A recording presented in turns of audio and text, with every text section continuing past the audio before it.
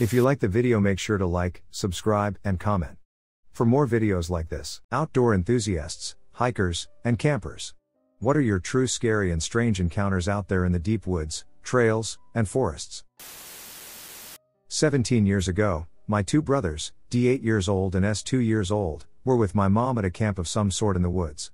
My mom was talking to her friends around the campfire. D was playing with S when S seemed almost mesmerized by something in the bushes in the distance. He paid no attention to anything but that bush. He kept walking into the bushes, and D had to forcefully bring him back to the camp. D started crying when he came back to my mom, telling her to watch S very closely. She asked why he was crying, and he said, short and scary old men kept trying to take him into the bushes. My mom finished comforting D when S was gone. They found him much later, still walking in one direction inside the bushes. I still get chills thinking of what could have happened if they didn't find my brother. I started my adventure this year by biking the Arizona Trail. I was riding an Amtrak to get to Oz and met a Navajo man in the viewing car. He was in his mid-30s and day drunk. He said he was headed back to his reservation for a few weeks and hadn't seen his kids in 5 years. He told me about his life on the reservation. Fascinating. Anyway, I told him I'd be hiking through New Mexico on the Continental Divide Trail later that year, and he became adamant that I should know how to protect myself against skinwalkers. He said that he'd seen one when he was hunting as a teenager with his cousins. He said he watched a huge jackrabbit, whose head was waist high, walk behind a tree about 150 yards away, and from the other side of the tree came a humanoid with a tail. He was visibly nervous when relating the story. He said skinwalkers live on the reservation lands, usually in caves and gulches and other badlands where people don't like to go. I took this to mean difficult terrain. I asked him what they were, and he said they were very evil medicine men. He said to never be alone out there. He said the skinwalkers will try to influence your thoughts and emotions. I.e., make you have bad thoughts and want to hurt yourself or others. They'll make you depressed and suicidal, according to him. They'll also try to lure you off track. He said never ever follow one. They'll try to get you away from your group and lost in the wilderness. Now this is really interesting to me because, again, it's the element of choice, and it seems like they don't just grab you, you have to go to them. He said if I saw one, I could identify it by the fact that it would look like an animal, but that was not quite right. It'll have some characteristic that is off, like a rabbit with human feet or eyes. Again, very interesting, and it makes me think of the Men in Black scenario, where they look almost human but are just off a little bit and not quite right. He said the only way to kill one was to coat arrowheads or bullets in the ash of, I think, an ash tree, but I'm not sure what type of tree he said. Also, if you saw one, rub yourself down in the ashes of that same tree, and that would protect you. I don't think the guy was trying to screw with me. He seemed very genuine and genuinely shaken when he was telling me this stuff. I think it's really interesting how all these native cultures have stories about entities in the wild that will try to take you in some fashion. It can't all be myths. The CDT goes through a lot of reservation land in NM, so I'll keep my eyes peeled for high strangeness. My grandfather owned a cabin. I'm not disclosing the location of it due to the fact that I don't want anything to happen to anyone. Anyway, my grandfather's cabin was his way of getting the family together for the holidays, so he could have a nice Sunday dinner with all of us. One day, all of a sudden, that all stopped abruptly. He wouldn't allow anyone but himself to visit the cabin we all looked forward to going to and cherishing. For years, I would ask him why he was doing that. He never told me why, but when he passed, he left the place for me. I inherited the cabin from my childhood and was ecstatic about that. It was soon after that I realized why he did what he did. I would go out and walk the woods on game trails, which are everywhere. I know these woods like I know my own home, so I never had any reason to fear them. It was on one of these walks that I encountered what people call dogmen. I was walking, just like any other time. Nothing was different. It was then, on one of the game trails, that I noticed an offshoot, small trail that went only 6 to 7 feet back.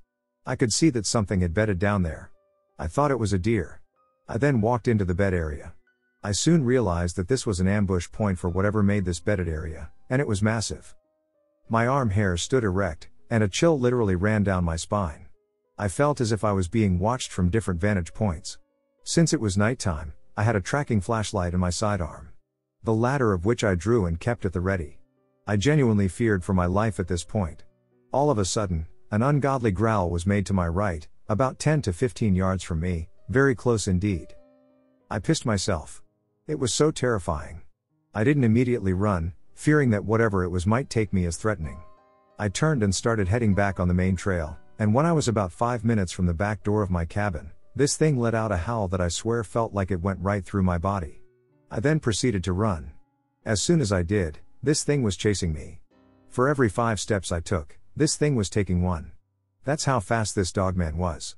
I heard the sounds of branches being ripped off trees, and I could have sworn I felt the vibrations of them running after me. I barely made it to my cabin and slammed the door, locking the 2 deadbolts and chain lock. I then turned on my spotlight and shined it into the tree line.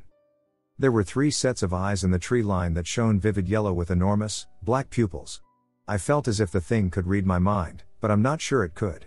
All I know is that I'm alive and have since heard them many times, but I don't take night hikes anymore and haven't for years. I grew up in the Adirondacks, near Whitehall, New York. My grandmother lived in the middle of the woods, and every weekend, I would be dropped off to be watched by her while my mother worked along with an assortment of up to 10 other cousins. One weekend when I was 7 was the rare exception, as I was the only grandchild there. The woods behind her house were incredibly dense, but not particularly scary. There was a 4-wheeler trail about a mile in that my cousins and I would frequently play on, and we had carved out our own trail to get there. I'd gone so many times that I knew the way like the back of my hand. Growing up in the woods can make you fearless, so even at a young age, I dared venture into the woods day and night without a second thought. Still, my grandmother forbade entering the woods without my older cousins, and normally I obeyed. One thing we know for certain is that I entered the woods sometime early in the morning on Sunday before my grandmother awoke and did not come home until that evening, long after my mother had been called. I was shaken, pale, hysterical, and would not speak. The fearlessness that had been instilled in me from such a young age was gone, utterly destroyed. I would no longer leave my grandmother's house, even with other people. In fact, I would no longer leave my own home, and I was diagnosed with agoraphobia at age 9, a condition I still deal with to this day. No one knows what happened, and I can't remember that entire weekend. My mother took me to the hospital, and I was fine, aside from being dehydrated and in shock. When I tell this story, I often get met with, "Oh, you must have stumbled across a bear." Except we only have black bears here, which are practically frightened teddy bears that you can easily scare away by yelling. There were many hunting nests in the forest, and I knew to go to one of them and yell from the top of it until the bear went away. They were truly a non-issue.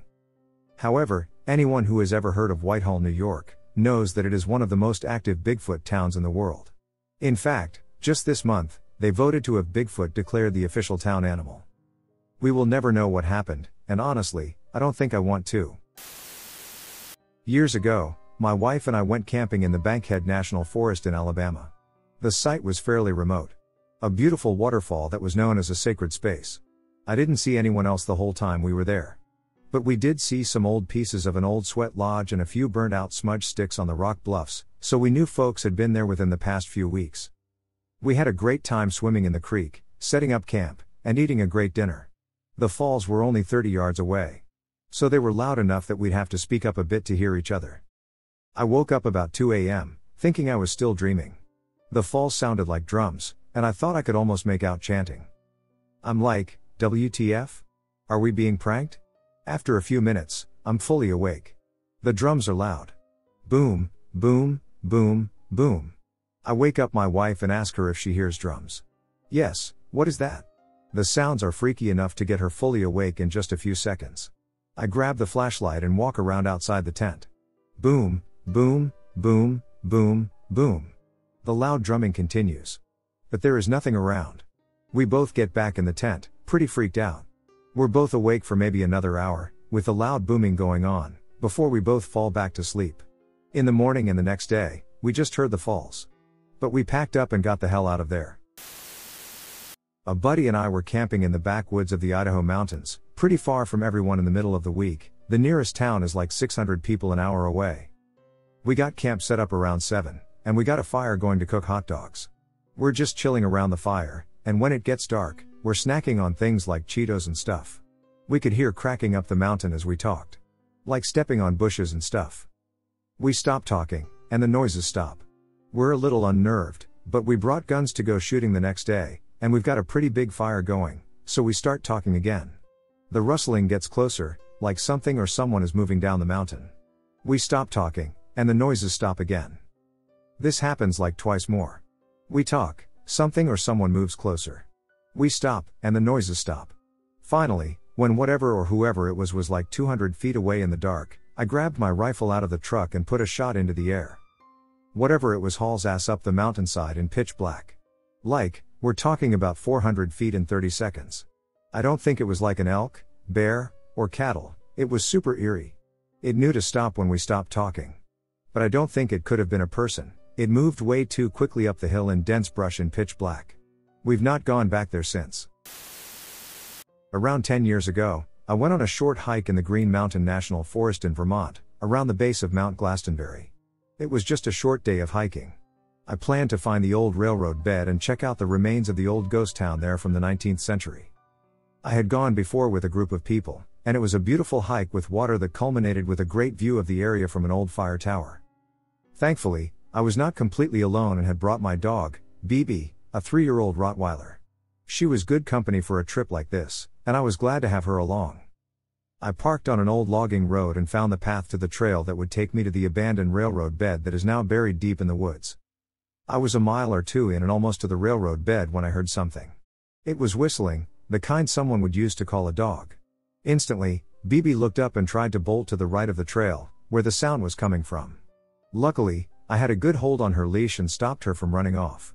She barked in the direction of the whistling, but I got her to sit, and the whistling stopped. I had a strange feeling, even though I could not see who was whistling. It felt like it was directed towards BB, and someone had tried to separate me from her. I was not sure what to do, but after a minute or two of no more sounds, I dismissed it as a coincidence and continued on our walk. Not 10 steps later, I heard a woman's voice from the other side of the trail. "Hello?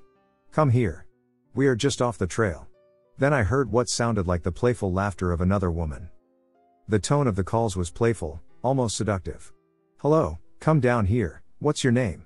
I was curious and even a little intrigued to check it out. The voice was very pleasant, but after a split second, I stopped myself from moving. Looking to the left, where the voices were coming from, I could almost see a path through the trees, down the ridge, a perfectly straight line. There was no noise, not even the rustling of leaves or the chirping of birds. I started to feel lightheaded and confused. BB barked again, and I snapped out of it. A feeling of complete dread then overtook me. I reached into my pocket, pulled the Ruger LC9 I had in a pocket holster out, held the pistol to my side, and clicked the safety off. As soon as I did that, I began to hear things again, the rustling sounds of birds tweeting. Looking to the left again, the path that had just been there was gone.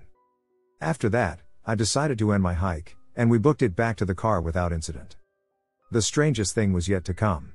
When I got back to my car and drove off the mountain and had cell phone service again, my phone was blown up with missed messages from my girlfriend and brother asking where I was and why I was not back yet. I checked the time on my phone, and it was 4 p.m. I'd started my hike around 8 a.m. I'd been gone for 8 hours and could only account for a couple of hours of the time.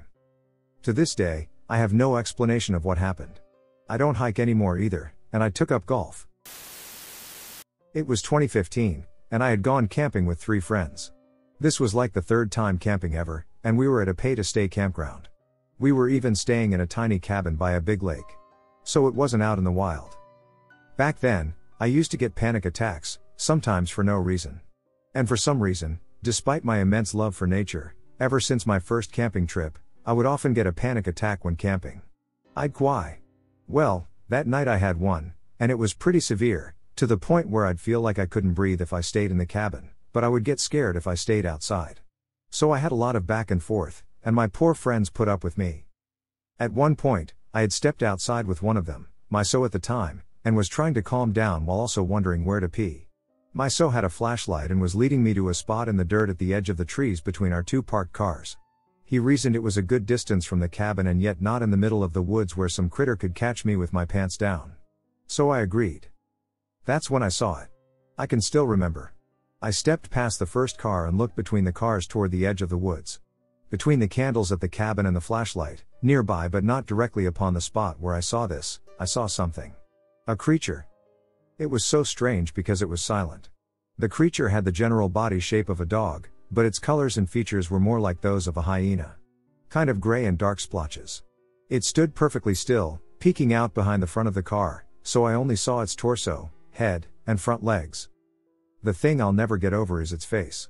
It looked like it was frozen in time, with its jaw wide open and revealing sharp, bright teeth. Its eyes were looking right at me. But its nose wasn't wrinkled like a snarl, and there was no growling or sound. It was the oddest thing. And it sent an instant, deep ball of dread down into my core. After I froze for a long moment, I grabbed my So's arm, urgently whispered for him to go back to the cabin, and pulled him back. We got into the cabin. The other two friends were asleep. My So didn't see it at all, I don't think. I'll ask him. I couldn't sleep that night. There was a guy who was working on my house on a regular basis. I got to know him well. He was a roughneck and always had been. While working one day in the basement near the archives, he noticed all the books on odd subjects. He wasn't much interested in UFOs, but he picked books on Bigfoot off the shelf. He wanted to read some of this, but what he really wanted to do was tell me about his younger life in Oregon. He had grown up in the area of Sweet Home, Oregon. I don't know if his father was employed by the lumber companies, but that's likely. They used to take hiking and camping trips into the mountain woods. When my worker was grown and on his own, he and his brother continued this. So when they went, his brother would go one way, towards the pot, and he'd go another. As these outings proceeded, he felt that there were regular signs of the presence of Bigfoot and that he had even seen one at a distance. Then came the close encounter. He had prepared the camp in an honorary way with a recumbent dreamcatcher at the campground table and left a portion of food behind. When he returned, the food was gone, no real mystery, but there in its place was an eagle feather. Native American cultures consider the eagle feather a sign of honoring the recipient as a person due respect. My worker didn't know that, but he wondered if the gift giver was thanking him for respecting the woods. Suddenly there, not far away, was the creature himself. A classic Bigfoot. He thought that he was being communicated to somehow, and the respect was mutual. Still, even with this, my worker, a tough guy male, still held on to the idea that this was some kind of human-like biological creature. So I asked him, how did this meeting end? He replied that the creature just turned away and vanished. I asked, vanished? Or just walk away? He said, well, he just seemed to vanish. I looked at him silently for a few seconds. Vanished? Does that sound like anything biological to you?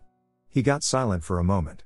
It was as if, just then, he realized that he had no simple explanation for his experiences. Experience 1. I was in my teens at a scout camp in the coastal mountains of Oregon, Camp Cooper, specifically. We and several other very experienced scouts were on an outpost camp, essentially an unsupervised overnight camp a handful of miles outside of camp. Anyway, there were, I think, about 6 of us. We had all grown up in scouts and had a lot of experience in backcountry travel and camping. So we arrive at a spot in a clearing that overlooks a large valley. There is nothing strange about them whatsoever. After several minutes of preparing our campsite, each of us was overcome with a distinct feeling of dread and fear. Its onset was immediate and distinctly felt by each of us. I remember very clearly feeling in danger and can still remember the feeling. This was over 15 years ago at this point. Essentially, we all looked at each other, pale in the face, and said, "Do you feel that?" We all agreed that we did, and we hightailed it out of there and back to the main camp. Ultimately, nothing happened beyond that, but I found it interesting that everyone in our group had the same feeling of utter dread, coming on at the same time in an otherwise benign setting. Experience 2. Out on a long trail run in Shenandoah National Park 2 years ago, while descending the old Rag Fire Road from Skyline Drive about a quarter of a mile uphill from where the junction is to turn left, I heard very loud stirring in the bushes to runner's left. I felt immediate fear and stopped in my tracks. Silence. I can see nothing in the bush, it was summer, so everything is very thick, and hear nothing. I continue several feet down the road, and the stirring follows down the road in the brush. Again, I stop. Silence. I move several more feet down the road, and the stirring follows. Stop. Silence. I repeat this over and over again for about 200 yards until I reach a sharp curve, and that is the end of my problems. This situation stands out in that whatever was in the bush was clearly aware of me, moving when I moved and stopping when I stopped. It could see me, but I could not see it. There are a lot of bears in the park, and I have encountered a number of them, and this encounter was quite different. My experience with bears in the park has been that they are far enough away off trail to not give two ducks about me and continue on their merry way. B. The bear and I startled each other when I came running around and saw a curve, and the bear turned and hightailed it into the woods. I have also had the distinct displeasure of being harassed by a mountain lion in the Mount Jefferson wilderness, and this was quite different. Also, there are no more mountain lions in Virginia. So this experience on the fire road stands out to me. My wife and I love the Appalachian Mountains, but looking back now, I will be more cautious. There were two areas where my wife and I walked that had similar smells.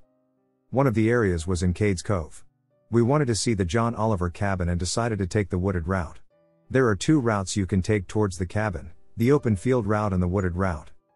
It was just the two of us on the trail. I would say the small route was about a half mile or so, maybe longer.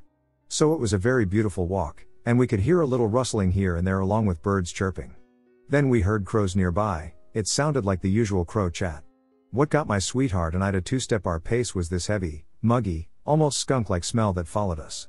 I told my wife that it smelled as if a skunk died and other animals died along with it, topped with bad body odor. Then we heard a loud crack, and my wife said, "Birds don't break tree branches in the woods." So we took off running until we saw the cabin and other people. It was so spooky. Needless to say, we ended up taking the open field route on our way back to the car. Okay, second day or so, we headed down towards North Carolina to see one of the waterfalls. The hike towards the falls was about 1.7 meters or so distant. Again, a very short distance, but it was nothing but uphill. There were two ladies that were heading back and said the waterfall was very beautiful, almost like a scene from Rivendell from The Lord of the Rings. As my wife and I were hiking upwards, that same weird, funky smell was following us. My wife was about 30 feet ahead of me, so I made sure to not lose sight of him. No other weird thing happened, just the smell was so horrid. The smell eventually faded after a while. I have no clue what it was or what kind of animal would give off that smell. I mean, I was raised in the country, so I know what all kinds of roadkill smell like. This was no roadkill. Anyone else smell a similar thing while out hiking in the woods? I would love to know.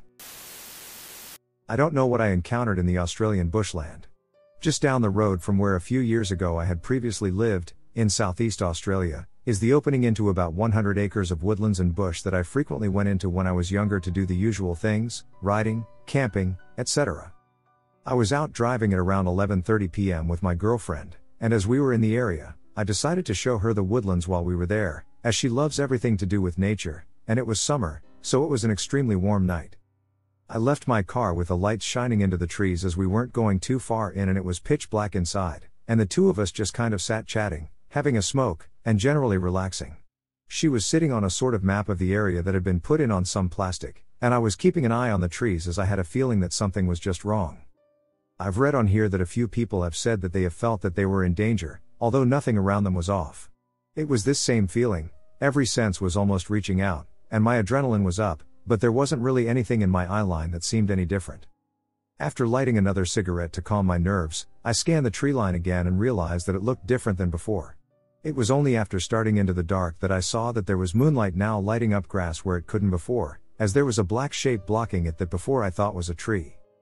I've got goosebumps just typing this, but the only way to describe it was that all sound just ceased and everything went dead silent, and a few seconds later, this disgusting feeling of dread fell over me, and I saw motion in the dark of the path as this thing crawled towards us on all fours.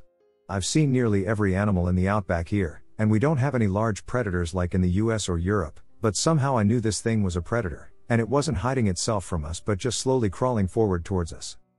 I don't know if my girlfriend saw it or not, as I couldn't look away, but just as it reached the line my car lights were able to illuminate, it reared up onto two legs and just sat staring at us. I am 6 feet 4 inches and this thing was about another meter larger than me, with arms that were far too long that reached down near the ground, and all I could make out was an off-white, almost yellowish fur on it, and in the dim light I could make out the silhouette of its head as like a dog or wolf. I wasn't able to move as it stared at me, but at this point, my girlfriend gasped, which seemed to break whatever was stopping me from thinking logically. I grabbed her by the arm and sprinted to my car, slammed the doors, and tore out of there as fast as I could. Both of us too scared to speak until about half an hour later. We've both discussed it many times, and the feeling that we had was what I imagine a rabbit sees when it catches a wolf or fox looking at it, that this is something that would be able to end us with absolute ease if it so chose. Neither of us have been able to come up with any explanation for what it was, but it has definitely changed the way I view the woods and bush, and when I go camping or hiking now, I think back to that and wonder what it was and if I will ever see anything like it again. I went camping 6 years ago with a now ex-boyfriend of mine. The campsite we picked was beautiful, and we were able to drive in through some rough trails. The spot we picked was next to some hiking trails that weren't very far from some natural hot springs and a huge waterfall. We were in the middle of nowhere, absolutely no one was around. We set up camp next to the car, went hiking, soaked in the hot springs, came back, and had dinner. It was all very normal. Until we woke up the next day. I need to give some context as to how we slept that night so you can understand my confusion. Before we went to sleep, I put our food cooler and a stereo that we brought in the car and locked them. I put the keys in the front pocket of my backpack and put the backpack next to my sleeping bag on the far side of the tent, away from the door of the tent. My boyfriend at the time slept near the door of the tent with a gun next to him. We woke up the next morning, and I felt fine. I had slept hard, and from inside the tent, everything seemed normal. When we got out, our campsite was absolute chaos. The fire pit we had made was ruined. The cooler had been thrown, and food was scattered all over the place. The stereo was smashed to pieces and laid next to a tree. All of the car doors were open, including the trunk. We stood there for a minute in silence, just taking everything in. The woods felt off now. It was quiet and not the beautiful campsite that I saw yesterday. Everything about those woods feels wrong now. My ex accused me of not locking the car the night before and that an animal got in our stuff. I promised that I had locked it and went into the tent to grab the keys from my backpack, but they weren't there. I found them later on the ground, right next to the car. We quickly threw everything in the trunk and left. My boyfriend was quiet and wouldn't talk to me about what had just happened. He finally spoke up when we were almost home and told me that he had had a dream the night before about something kneeling over him in the tent, holding his gun, and just staring at him. When I tried to ask him more questions, he got quiet again and said he didn't want to talk about it and that I shouldn't talk about it anymore either. I've tried to forget about it, but I just can't. Something really wrong happened to us in the woods that night. I've only told 2 people this, now I'm telling everybody. I have no choice, it's consuming me. My brother believed me, he was sure it was someone physically messing with me. My son believed me when, after 800 hours of research, I came up with my invisible Bigfoot theory. Now he, too, is scared of the forest. It was another beautiful fall day. I had the day off work, and I had just moved into a new home in an area I had grown up in. It was nice to be back in the old neighborhood, close to great hiking trails, creeks, and the waterfall. I took off down the old Indian trail, which I knew like the back of my hand. As children, all the neighborhood kids played in the creek and forest. As teenagers, we spent every summer day and night there. When my children were young, I had them there every weekend. As teenagers, they also hung out there with their neighborhood friends. When I reached the end of the steep trail, which stops at the creek, I sit on the rocks, lay back, take a break, and stare at the sky. It was a perfect blue and yellow day, with not one cloud in the sky and the sun shining proudly on the world. I thought about that as I was sitting there, just relaxing and contemplating life. I was thinking what a beautiful, perfect place we live in, we have it all. I stood up to walk along the creek to reach the waterfall at the end. I took a few steps and stopped. I just stood there frozen, looking in front of me, there was nothing. I still stood there, I couldn't go any further. I could sense something. Then this overwhelming thought came into my head, loud and clear, you're not perfect, humans will always have fear, fear will destroy you. Something made me run, I was overcome with fear like I have never felt in my life. Something was there, I couldn't see it chasing me. I ran back the way I came at top speed, panic speed, and run for your life speed. Yes, it was chasing me. I heard steps, not like normal steps but exactly like little rocks or stones lightly landing on the forest floor without rolling or rustling the leaves. As I'm running back up the trail, I glance back, and I see nothing. Still running in a panic, I start to think this is ridiculous, I don't scare easily. I stop on the trail, turn around, and stand looking. In a split second, I can still hear the steps following me, yet I can't see anything unusual. I run and reach the top. I'm 5 minutes from home, so I run home. I call my brother. Of course, my brother believed me, he could hear the fear in my voice, and he was quite sensible about the whole thing. He suggested that it was teenagers fooling around like we used to all those years ago, or he suggested it might be a creepy man who was watching me. I agreed with him but knew differently, I must be losing my mind. Something did communicate with me that day and chased me out of the forest with a feeling of pure dread. I don't know if I'll ever be the same.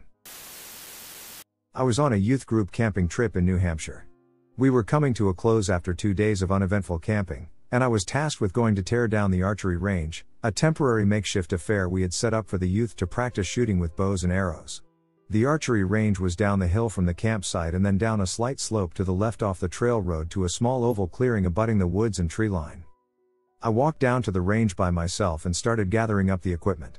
I had finished making the pile for my first return trip when a very eerie feeling came over me. The sounds from the camp up the hill had faded away, and it was perfectly quiet and still. Not a whisper of a breeze. There was a humming or vibration in the air that I sensed in me, if that makes sense.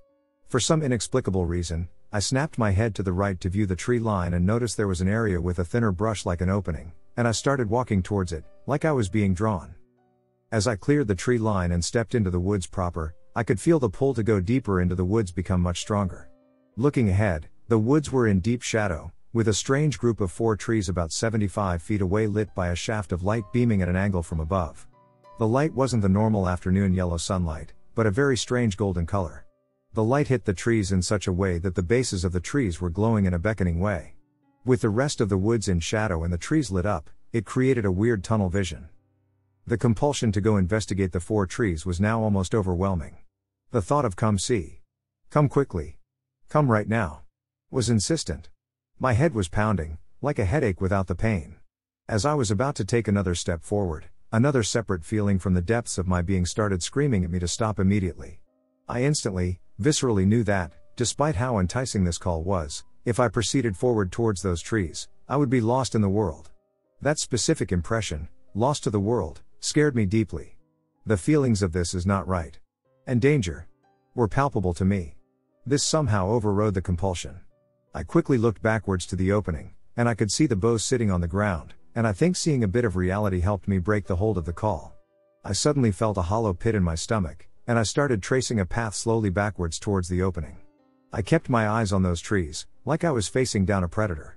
I didn't want to turn my back on them. I couldn't turn my back on them. Making it back and stepping through the opening to the archery range, my head almost instantly cleared. I could again hear noises from the camp and feel the wind. I looked at where I had just stepped from, and it now felt normal. I immediately grabbed the first load of equipment and headed back to camp. For some reason, I didn't tell anyone at camp what I experienced. On my subsequent trip to get the last load of equipment, absolutely everything was normal, but I stayed the hell away from that opening. What stands out to me is the lost to the world impression. It was so clear, ominous, and final. I can't express how truly drawn I was to go deeper into those woods, the feeling to give myself over to it. Whatever it was, I do know that something bad would have happened if I hadn't heeded that warning. I know that my experience was very real and very scary. I am also convinced that I wouldn't have come out if I had kept going that day. I was camping with a friend in an area of British Columbia with grizzly bears, black bears, and cougars. While sitting at the campfire after sunset, as it was just getting dark, we heard a sort of grunting or growing noise coming from the bushes not far from our campsite. We ignored the first 1 or 2, but after the noise kept occurring every couple of minutes, it caught our attention. We went to look around to see if we could identify what was making the noise and, hopefully, scare it off. The noise continued every few minutes and eventually became louder. We assumed the source was getting closer to us, and adrenaline was pumping. It's worth mentioning that all we had on us was a knife each, as we'd forgotten to bring bear spray and didn't have any guns with us on this trip.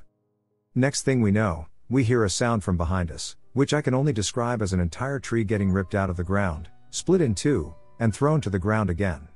Huge crashing noise. Then there was dead silence. We sprinted back to the car and climbed inside, peering out into the darkness, trying to spot any signs of movement or whatever. We couldn't see or hear anything. We never saw a glimpse of whatever made the noise, and the next morning we searched extensively but couldn't even find any signs of recently broken branches or fallen trees. We did find one cougar track the next day a few hundred meters away on a sandy creek bed, but I don't know if that was related to it because the creek was in a different area from the noise. I still have no idea if it was a bear, a cougar, a Sasquatch, or something else. Needless to say, I didn't sleep at all that night. My partner and I are avid hikers. Last July, we went on a trip and decided to camp at this spot we love, just west of Shenandoah. It's quiet, off the beaten path, and offers absolutely spectacular views of both Shenandoah and portions of George Washington National Forest to the west. The first day and evening of the trip itself were nice and uneventful, though we didn't sleep super well because of the humidity. The next morning, we decided to go for a hike in a portion of Jefferson Forest we'd never been to before. It's comprised of ATV trails and about a dozen campsites, but has a trail that leads to an old fire tower we'd always wanted to check out. It was about a 45-minute drive from our campsite, mostly on back roads. When we got there, the first thing that stuck out to us was how empty the campsites were. We actually didn't camp there the night before because we'd heard that the site is usually packed, and we knew we wouldn't arrive early enough on the weekend to get a spot. There were only 2 spots taken. In one were a desiccated tent and a bunch of garbage. It looked like someone had been there for a while, but it was deserted when we arrived. On the other hand, there was a young woman, I'm guessing in her late teens, setting up a small backpacking tent. There was a truck and one other smaller car in the parking area. We parked and started getting our gear together, and the woman approached us to ask if we knew where the trailhead was. I told her that we'd read that it branched off about 100 yards into one of the ATV tracks, but we weren't 100% sure which. Since I was getting such weird vibes from the place, I kind of hoped she'd stick around and go with us to find it, but she just thanked us and took off in the general direction of the trail. We set off and walked up and down a few of the ATV trails until we found the walking path. We saw 2 ATVs shoot by us at one point but otherwise didn't encounter anyone else, including the woman from earlier. It took us about an hour to get to the top of the mountain, where the fire tower was. It's an old metal structure, and you have to climb a narrow set of stairs to get to the top of it. We got up, looked around, took some pictures, and started heading down. Honestly, the view was kind of a letdown. About halfway down, very suddenly, everything stopped, the birds, the bugs, it was dead silent. And I don't know quite how to put this into words, but it felt like the ancientness of the forest was contorting and crushing us. I felt trapped and cornered in spite of the expanse around us. My partner and I looked at each other and wordlessly started to book it out of there. We started running back to the car, but the feeling only followed us. As we were rounding one of the switchbacks, we heard this unearthly shriek, like a cross between metal on metal and a choir screaming off key. And we saw something. I just got a glimpse of it before we blacked out. I don't know how to describe it other than that it looked huge despite clearly not taking up much physical space and moving in writhes and flashes. It didn't have a color, it just felt like evil and emptiness. I probably only perceived it for half a second before my memory just completely gave way. When we came, we were sitting in the car, and 2 hours had passed, double the length of time it took us to get up there. I don't know if I lost consciousness or just somehow blocked those hours out. I learned later that the exact same thing had happened to my partner. Both of the cars were next to us in the parking lot, and there were still just the 2 tents at the campsite. The woman wasn't in hers, and it looked exactly the same as she'd left it. I think about her all the time and have spent a ton of time trying to figure out if someone went missing around the time of our trip. It took a few months for my partner and I to talk about that day. We still love to hike but honestly haven't been able to in Appalachian forests since this happened. I'm curious if others have had other experiences like this. I like hiking a lot, but I don't have friends, so I tend to go alone most of the time. I only ever go for day hikes and nothing overnight in the woods, but I heard something that made the hair on the back of my neck stand up. I know the rules, so I just pretended it didn't happen. I went to my destination and then went home. But what happened was that I was a mile or so from my turnaround point. For context, I'm from Florida, and my only family that lives outside of Florida is my mom in Alabama. While hiking, my grandma called my name. It was clear as day, there was no mistaking it. She has a weird way of saying my name when she's mad at me, kind of like a nickname, but it's just my name, twisted a little. There was absolutely no denying that my grandma was pissed, almost screaming my name. It didn't sound close, but it didn't sound far away either. If I had to guess from memory, I'd say roughly 100 feet or so. I knew I wasn't supposed to answer it, look for it, run, or even acknowledge it in any way. I just looked down at my feet and followed the trail. I got to the turnaround point, and as I was walking back about the same area, I heard my name. There were 5 or 6 small trees down in the middle of the trail that were not there on the way in. I instantly felt like I was being watched, but I heard nothing. I had a weird feeling that I needed to get moving fast, but I also felt as though I should not walk around the trees at all, so I just stepped over, and there were all the branches. As I walked over the trees, I remember feeling something like a burning sensation on the back of my neck, kind of like a sunburn.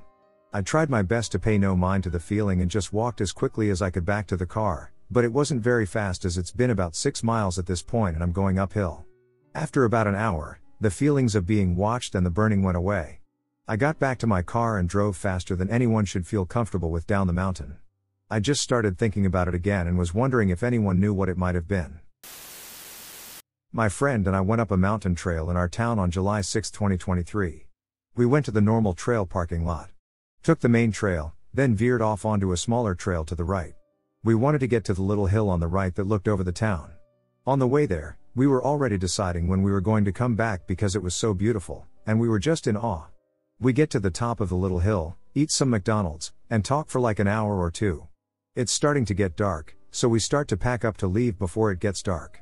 When we were leaving, we were originally playing music. About 20 seconds in, I decided to stop the music because I thought I could hear someone talking, a man, but assumed it was the music. After the music stopped, I kept hearing someone talking. My friend and I are almost completely silent, walking at a fast pace together. It was unspoken, but you could feel the tension and that something wasn't right. My friend is in front, and I am behind. After a bit, I start to get the feeling that someone's behind me, specifically to my right. I was too scared to see what was behind me. At some point, my friend stops abruptly and looks to her right. She seems scared of something, almost as if someone has grabbed her shoulder, but I was in panic mode and could tell she was too, and so I said, Go, keep going," so she starts walking even faster with me right behind. The trail is small. About 5 to 10 seconds later, I hear the voices again, and I ask my friend, "Do you hear that?" Again. No less than a few seconds later, my right ear starts ringing really loudly, and I hear a very vivid and loud "Hear me" in a man's voice. I flipped my shit. I tell my friend to walk faster, and we bolted to my car. The trail we took was only an 8 to 10 minute walk normally, and we were walking fast and running, so it took a lot less time for all of that to go down. We get into my car, and after a few seconds of silence, we both say something along the lines of "what the duck/hell/shit," and we both talk about what we felt. Both of us heard voices but assumed it was the music or something. The voices seemed close enough that we should have been able to see the person, but we couldn't. Both of us felt something very heavy to our right. Hence my friend looking to her right, me feeling something to my right, and my right ear ringing. We both agreed we weren't alone, and that was creepy as hell. Both of us were shaking for, an hour after that because of the adrenaline. We have not gone back. I called my close friend to tell her what happened, and I knew she was spiritual. She told me I needed to call her mom as soon as possible. I did. I explained everything to her mom, who started to do some research. She finds out that the exact spot that we were walking in used to be a Native American tribe's homeland before they were forcefully removed by settlers, which we had no idea about, which we think is why they just wanted to be heard. They were hurting from being displaced from their home and just wanted someone to hear them. I have never had an experience like that before. Supernatural stuff is junk to me, but I experienced it. At least, I experienced something, and weird doesn't even begin to describe it. I was hiking the long trail in Vermont with a really large Irish setter dog. We had crossed the headwaters of the Winhall River, heading north for Stratton Mountain. We came up a long, rocky ledge and were about to take a left turn at a point where a stump, about the height of a man, was standing on the left. As I and my dog approached this stump, I heard a humming sound, low-pitched and somehow unpleasant, coming from that stump. It was not an animal growling, it was not a radio playing, it was the stump itself vibrating with this sinister sound. It was like the damn monolith in 2001, A Space Odyssey. I can laugh about it now, but at the time, there I was, confronted with a phenomenon that was absolutely not part of my vocabulary of the natural world, to put it mildly. The vibration shook my intestines, it was that powerful. My dog went nuts. He raised his hackles, snarled, growled, and salivated, and, brother, let me tell you, I was terrified. And alone. I went around that stump on the uphill side and gave it a very wide berth. I never saw anyone out there I could tell about it, and until now I have not the slightest idea what it was. My parents divorced when I was 12, and my mom moved us into a small town in the Pennsylvania mountains. After a few months of living there, I went back to live with my dad in Texas. Ever since then, though, I have heard the voices of people I know calling me into the woods. It's been almost 8 years now. It's only when I'm alone, but not every time I'm alone, and it seems to only happen in Texas. It's weird, but I never even considered that this might be something to be concerned about until recently. It was just something that happened. I even followed the voice once and only thought it was kind of weird that I had heard my dad screaming for me if he didn't actually call me because I got home later and asked him about it. A few years ago, I was about a mile out in the woods in Pennsylvania when I zoned out for a minute. When I zoned back in, I heard a stick snap and looked over to see a white-tailed doe staring at me from about 10 to 15 feet away. It looked almost as though it had been trying to sneak closer to me when I looked at it. I just sort of backed away from it and went back down the mountain. I'm not entirely sure what to make of this now that I'm looking back on all the times I just sort of brushed it off as normal. What are y'all's thoughts on this? I'm 17 years old, and I live in Oklahoma. My mom, grandma, and her dog decided to have a girls' day out, which included going to Parallel Forest for some hiking. It was about sunset when we arrived, and we went hiking. After a few minutes of hiking, I sort of noticed a figure within the tree line. It was like Dear God or the Beast if you ever played Spooky's Jump Scare Munition or watched Over the Garden Wall, but it didn't have flesh nor skin, and it wasn't made out of wood, just the antlers, bone, and skull of a deer. I figured, don't bother it, and it won't bother me, don't be a nuisance to the forest. I eventually separated from my mom. I kept her within view and made sure she wasn't too far away. My grandma was still in the car at this point in time. And looked around, and eventually found a tipped over tree and decided, I like rocks, rocks are cool. And as I looked down, looking at any particular looking ones in my collection, a black one caught my eye, and I took it. When I stood up, it kind of felt like dereality. Is all I can describe it as, since it felt exactly as I do when I derealize. I knew I was within this reality, but something was just intently wrong, so I put it down as best I could to how I found it, since it was rather clear the forest was telling me it wasn't mine and I wasn't allowed to keep it. Then, everything just kept being wrong. It was blowing wind, but it was only the sound of the wind. There was zero movement, there was zero sound within the forest, like it all just froze. And then I felt a sort of feeling I've never felt before, like whatever that thing I saw earlier was, it was trying its damnedest to trick me. I went to my mom and explained something was trying to trick me, and we decided to leave. We ran into Grandma, and I asked Mom if it was really her, and Mom just said we'd find out. Sue. We began walking. Mom had me hold her hand and stay on the path, and we began sort of hearing. A crow? But it wasn't a crow, it was like it was trying to mimic a crow but taking breaths in between to cry or scream. We kept walking, and I walked a bit ahead. I'm a fast walker and wanted to get out of there but didn't want to run for obvious reasons. And it just kept getting louder. In the way some creatures get louder the further they are, it was figuring out where we were through noise and wanted us to make noise. I tried telling my grandma and mom to be quieter, but they refused and kept trying to speak to them, quite in character for them. That's not odd in the slightest. But it kept going to me, specifically to the point where it was directly on top of me. It decided to put away the crow act and began mimicking an owl, and I just felt incredibly sick, like, possibly? Anxiety sick, since I do have an anxiety disorder. Whenever we left the forest, it began mimicking a coyote for some reason and just kept going even as we left. I know for a fact it's neither a Wendigo nor a skinny. I'm thinking it's possibly a pixie? I'm unsure and just want a name for whatever it was. I'm an experienced outdoorsman. I live in the mountains of northwest Colorado. I worked as a fishing guide and have spent many nights camping in the backcountry. The area where I live is surrounded by a national forest. Having lived in several cities, I've always been more comfortable in the woods than anywhere. I decided to go on an afternoon hike. I like a particular trail where I park about 6 miles from home. I parked and saw one other truck. I drank water and ate a sandwich before locking everything, including my phone and gun, in the truck. I intentionally traveled light so I could move fast. I only planned about 30 minutes in and 30 minutes back. Wearing running shoes, shorts, a t-shirt, and a bright yellow baseball hat. It is notable that the hat is so obnoxiously bright that friends say it probably scares fish. I started running around 2 p.m., as the first few miles are relatively flat. The trail follows a creek that flows off a mountain through a canyon. There are several trails that branch off, heading up into the mountains.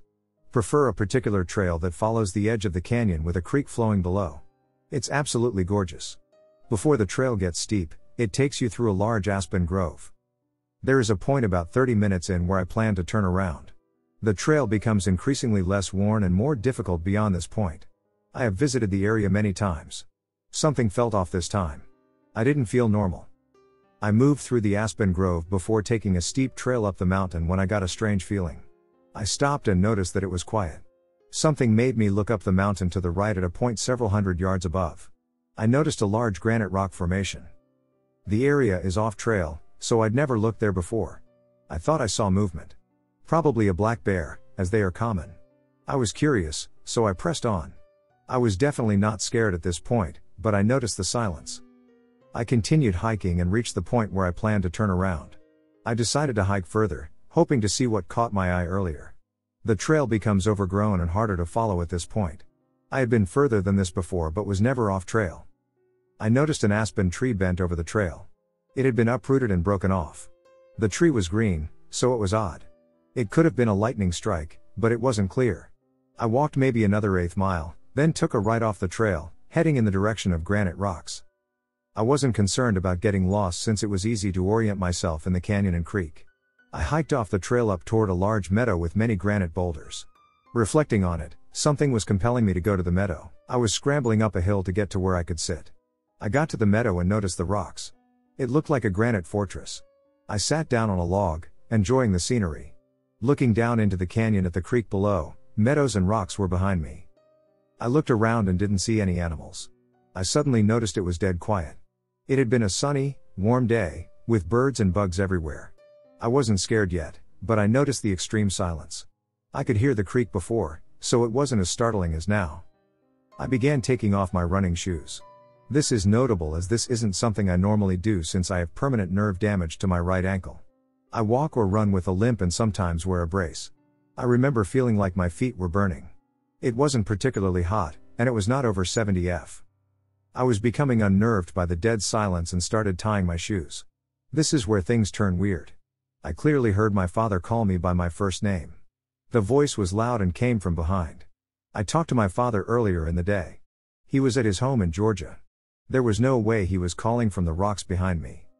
I immediately became overcome with fear. It is difficult to describe how overwhelming it is. I began sweating and shaking. It was like knowing a lion is stalking without seeing it, but more terrifying. Definitely not ducking around at this point. I stood up and turned to look behind me, and I saw nothing but the large granite rocks. Started hauling asses down the hill towards the canyon and trail below. I was absolutely terrified and felt something was chasing me. Literally stumbled, fell, and rolled down the mountain. I stood up and couldn't recognize anything. It looked completely different. No canyon, creek, or trail. It was cloudy, and I wasn't in the same place anymore. At this point, I started hauling ass in what I thought was the right direction. I eventually found the trail and recognized my location. I sprinted through the aspen grove back to the truck. I didn't look at the watch. I'm not sure how long I was gone. I was so terrified, I could hardly drive home. I'm not sure what happened, but I've never been so afraid for my life. I know something was stalking and chasing me. Yes, I have gone back to the area. Too afraid to go to the same meadow with granite boulders. I consider going back well armed, but instincts tell me it's a bad place. I'll never hike again without my .357 Magnum and haven't since. Something scared the hell out of me, and I feel I was close to being a victim. I trust that my flight instinct kicked in for a good reason. This took place a few years ago.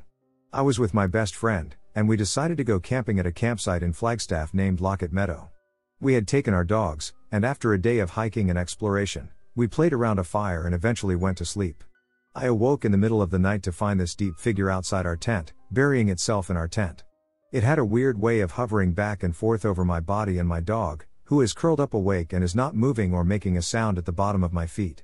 I look over and see my best friend passed out and his dog, which I'm unsure if was awake, but clearly I was the only one between my friend and me that's experiencing this terrifying encounter. I eventually covered my head and thought about anything to make me fall asleep. The next day, I asked my friend if he had somehow been awake through all that I explained, and he replied no and thought I was lying. I told him maybe it was a bear, so we looked around our campsite and couldn't find anything. No trails, no prints, nothing. We also had food out on a table near our tents, and a trash bag was hung up on a broken branch. So even if it was a bear, I'm surprised it didn't get into any of our stuff. Either way, I remember how scared shitless I was to see this weird, dark object observing our tent. Could it have been the wind? A deer? A bear? Who knows, but this is just one encounter out of the whole camping trip. The next night we decided to camp at Beaver Creek. Mind you, you were in Arizona if you wish to know. However, before we wanted to settle in, we explored Sedona, drove to Oak Creek, and parked our car near a trail down to the water. We took our dogs and hiked to the creek. After we finished jumping in and swimming, we dried off and were about to head out. Next thing you know, we see from the corner of our eyes a big rock being thrown near us, making a big splash in the water. We looked up and couldn't see anything above, so we ran over stones and rocks to get a clear view of the top and saw nobody. We yelled out foul words about you and stuff and heard no one running off or anything. When we got to our next campsite at Beaver Creek and set up, my friend told me that throughout the trip since we started in Flagstaff, he had rocks being thrown at him up until that big ass rock at Oak Creek. We looked at each other and thought maybe someone was following and messing with us. Then we sort of laughed it off and said that it was impossible and that we were just trying to connect the dots to have it be a cool look-back adventure. Well, I'm glad it didn't turn into part 3 because nothing happened that night going to the next day, where we packed up and headed home with nothing but a memory to be justified. My story happened in North Carolina. It wasn't my house, but a close friend. He had just gotten off work, and living in a rural area, drinking tended to sum up his idea of fun if and when he wasn't hanging out with anyone. I wasn't a local, but but I knew some of the area fairly well. While I hadn't explored the woods around my friend's house, I had been in and around them fairly often, and I knew the majority of the nearby trails and where they led to and ended up to a certain extent. I knew enough to feel comfortable walking alone, and I knew where to stop and turn back since I lacked knowledge of the area. Also, at certain points, people's property starts intersecting, and while no one has ever pointed a gun at me or anything, I have seen large dogs on the edge of places like this, and they growl quite a bit. They seem to get more aggressive the closer I approach, but if I turn away, they also turn away. Weird, but okay. You can train dogs to be like that and to attack only if you approach within a certain range, so that's typical. Anyway, I went a different route, and when I say different, I mean that loosely. I went a familiar route, but then decided to go off path a little. There is a stream that connects to a nearby lake, but the stream sort of circles around the entire neighborhood and, in some places, continues on into the town itself that my friend lived outside of. To be a small stream, it's pretty long and flows all year. At one point, while off trail, I found where a large tree had been knocked over and had formed a bridge I could cross. I had never walked on that side of the stream before, and curiosity got the better of me since, while the stream could be jumped across if I got a running head start, it just hadn't even occurred to me to walk on the other side. I had never thought about it before. I still knew where I was and could still remember how I had gotten to where I was, so I knew how to get back. Anyway, I don't know when it happened. I don't remember leaving the stream. I had been walking next to the stream, just following it, when suddenly I was surrounded by woods, no stream, not even the sound of running water. And it was silent. It made no sense. I tried finding my way back, and then the next strange part happened. I came to this place where everything was just beautiful. I can't explain what I mean any better. Everything was perfect. The trees seemed to be taller, more vibrant, and almost alive. Flower bushes, beautiful plants I can't describe with exotic colors of fruits, leaves, and flowers, chirping birds, chittering squirrels, so much color. It was so beautiful, it seemed fantasy-like and unreal. I mean, I'm leaving stuff out since I'm not good at describing this sort of thing, but it felt so extremely peaceful. I felt like I had walked into the literal Garden of Eden. Then, as I started looking around, I noticed I couldn't move. I mean, it was like my feet were glued to where they were. I could move my arms, legs, and head, and so on, but I couldn't take a step further into wherever this beautiful place was. I also noticed I kept seeing these little things moving around me. They were smaller than birds but larger than any insect, and there were many of them, and I swear it, but they seemed to be talking, but all hushed, so I couldn't understand them or even hear if they were speaking any language I could possibly have known, but I could hear them. It was like whispering, but also like the sound was being carried all around me, like it was echoing or something. It's hard to explain. They never seemed to come close enough for me to make out what they were, and I couldn't move a step towards them, but they always remained just on the edge of my eyesight, and curiously enough, any time they grew even slightly closer, my eyes would sort of blur, and it's like my vision would lose focus and I wouldn't be able to see exactly how they looked. So they remained these small, flying things that sort of seemed like they were talking, whispering, and flying, larger than an insect but smaller than a bird. Somehow, I wasn't being allowed to see whatever they were or traverse into wherever I was. I don't understand it. The next thing I know, I'm standing by the stream again, with no memory of returning. The sun is setting also, which means I've been out in the woods for most of the entire day, when to me it felt like it had only been an hour, maybe 2. Instead, 8 to 9 hours have passed since I got to my buddy's place before 10 a.m. I have no explanation for any of that, but it sure seemed like fairies to me. My experience in the woods of eastern Nevada. So I've been to this area camping a few times, and in the past I've always camped at the campgrounds. In the last few years, my current girlfriend actually prefers roughing it, so we make it a point to camp in the middle of nowhere without anybody around. When we go on camping trips, we usually do multi-day overlanding, 4x4, style, so we stay in a different place almost every night where most people won't go. This brings me to the first night of our 5-day camping trip on July 4, 2019. This particular night was one of the weirdest camping experiences I've ever had in my 30-plus years of camping, and I really didn't know how weird it was until I arrived home. So I had found this spot a few miles from the organized campground a few years ago, and I just put it in my memory bank. It's pretty easy to find because it's not far off of a main dirt road, and I can tell it was usually used during the hunting season. When we camp, we always bring our dog, a mini American Shepherd. She usually runs around exploring, but this afternoon she just stayed near us the whole time. I just thought she didn't feel good after the 3-hour ride there. As the sun went down, we started a fire, ate some burgers, and I was smoking a tobacco pipe. We were just looking at the stars. In any case, that is my honest, God-given experience. I was completely sober, and I'm not the type to go looking for paranormal stuff, nor have I ever experienced or heard anything like that before or since. And yes, I've been camping since. I'm still trying to wrap my head around it when I think about it. I live in a lively college town. This happened at a park in an urban setting near a local river. There's a part of this park that is a clearing designated as a river overlook with an adjacent short trail veering off into the woods that first snakes around some trees and rocks and then runs parallel to the river. On Thursday, a friend and I visited the park to explore and jog outdoors. After first checking out the clearing, I was drawn to an opening in the tree line that appeared to be a trail. We were having a fairly deep personal conversation at the time, but I remember pausing to tell him, "I really want to see what's down this trail right now," to which he replied, "Me too." We walked up the trail a short distance when we first saw that the trail was obstructed by a razor wire fence. I saw a guy heading in our direction on the trail, walking towards us, but on the other side of the fence. I didn't pay much attention to him but just internally acknowledged his presence. He was a college-aged guy with shoulder-length chestnut brown hair, a blue patterned t-shirt, and was carrying a skateboard in his right arm. This is a bit strange considering we are on a dirt trail, but it didn't immediately register with me as odd. Kids do weird things sometimes. My friend and I turned around upon seeing the fence and headed back towards the clearing, still deep in conversation and more or less tuning out our surroundings. I looked back and saw that the guy was on our side of the fence now and walking behind us, which I thought was strange as it would be difficult to get over so quickly and quietly. I glanced back at least twice on the way back to the clearing to see him following us back down the trail, the last time being once we had reached the clearing. After reaching the clearing, my friend needed to pee, and I advised him that there was someone following us out of the woods. He gave me a strange look and told me that he didn't see anyone. I turned around, expecting to see the guy in the clearing, but there was no one there. We went back up the trail to look around and saw no trace of him anywhere. The fence in question stretched downwards from an embankment, across the trail, and all the way to the riverside, so there wouldn't have been an easy way to traverse it or get around it in any way.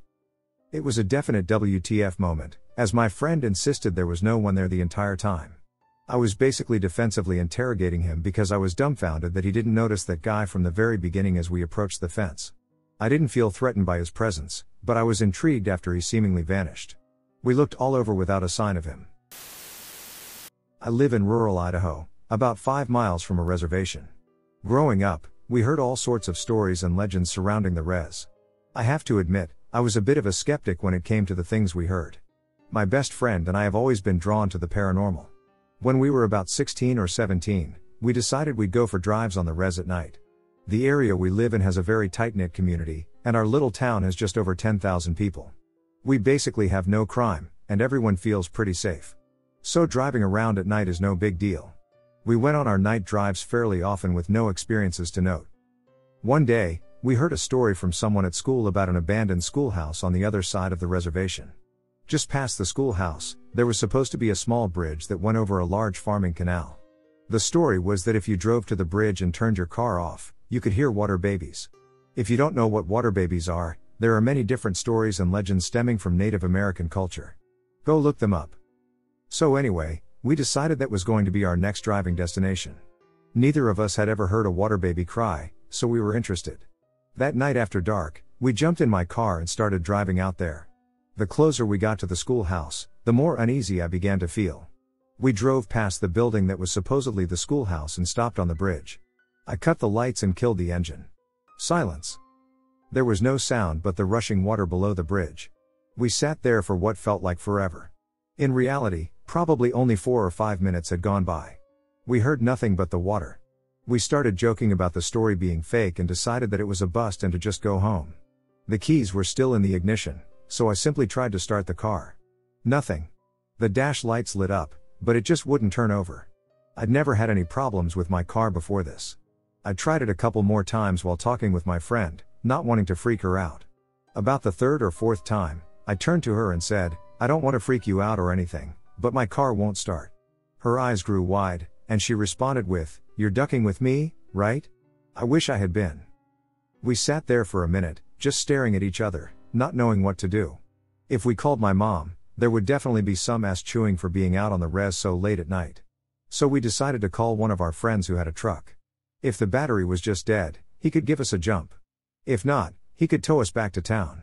So we called and waited, sitting in the middle of this bridge in my dead car, frustrated by the lack of experience and car troubles. We just wanted to go home. That's when I saw it.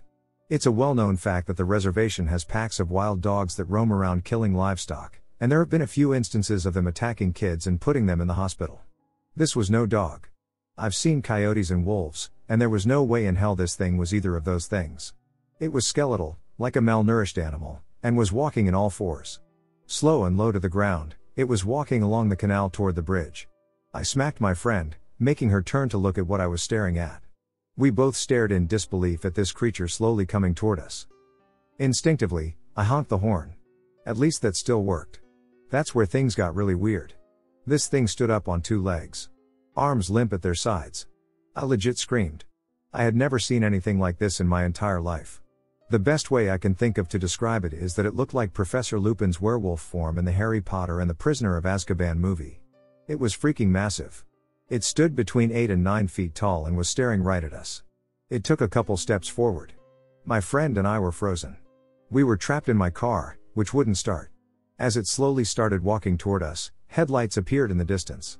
As the lights came closer, the creature dropped back to all fours and took off for the hills, where I assume it came from. Our friend pulled up to help us, and both my creeped out friend and I kept quiet about what we had just witnessed. He walked up to the car, and I rolled my window down. He suggested we push the car off the bridge to the side of the road and pop the hood. So I threw it in neutral and got it to the side of the road. My friend asked me to pop the hood and try to start the car. So, I did. The damn car started right up. I don't know what caused it to not start before, but that night I had an experience I'll never forget. I don't go out on the road anymore at night. I'd really rather not see whatever it was that night again. Near Timothy Lake, where a couple of hikers encountered a light doorway with a dark shadow within it. A few UFO sightings, though nothing too substantial with that. Another encounter with an entity that was 11 foot and very stocky and thin was witnessed. There is this report of what is presumed to be a Sasquatch who telepathically communicated with someone. Linda Kennedy was camping by a creek near Mount Hood, and the sun had set and the last of the light was about gone when she suddenly felt something watching her. Glancing up, she saw a silhouette in the twilight, crouched down with its hands in the water, like it was washing them. It looked up and saw the witness. Thinking it was a bear, the witness became terrified. All of a sudden she heard in her head, almost like somebody saying, "I'm not going to hurt, and you're not going to hurt me." Reaching for her nearby glasses to get a better look, when she turned back, they had run off into the bushes. She reported the creature as having 4.5 inches of hair all over. No other description. I live in Colorado, and Rocky Mountain National Park is pretty close to me. I'm pretty outdoorsy, and so I tend to walk and hike all over my beautiful state. Usually, just do day trips or 24-hour stays outdoors. Quick campfires and small meals, me and my dog mostly. I was hiking just last fall in Grand Lake on a trail called Tanahutu Creek. It was about 1:45 p.m. The dog wasn't with me at the time because they're not allowed on trails, so it was just me and myself. I was walking southeast when suddenly the area went completely silent.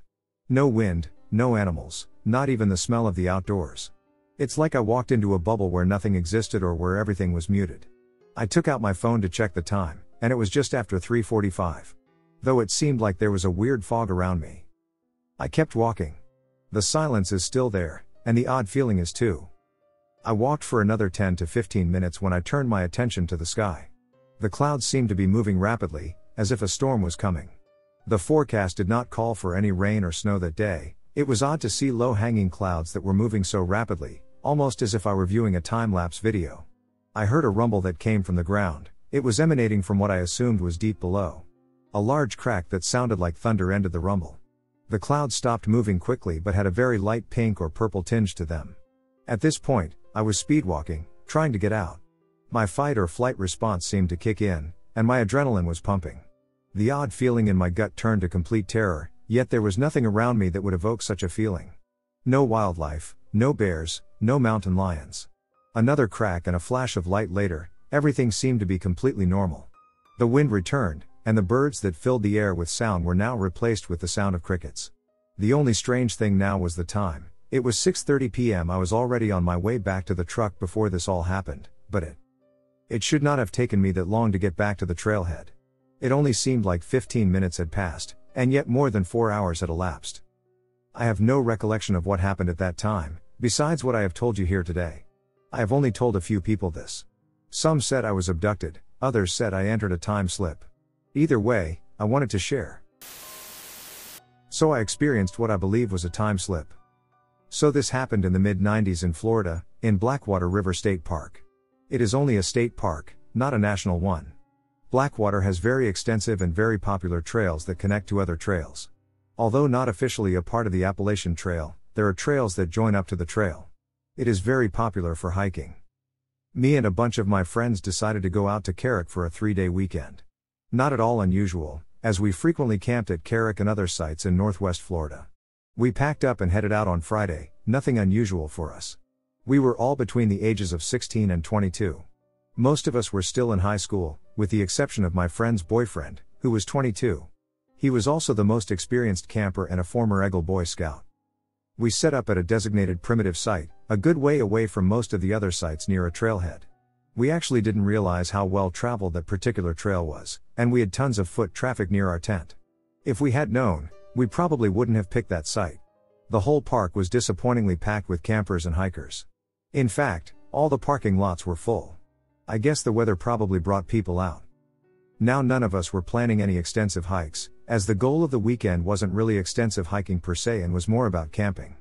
But of course Blackwater is known for hiking trails, so we figured we would probably all be going on and off on short hikes out and about to enjoy the scenery.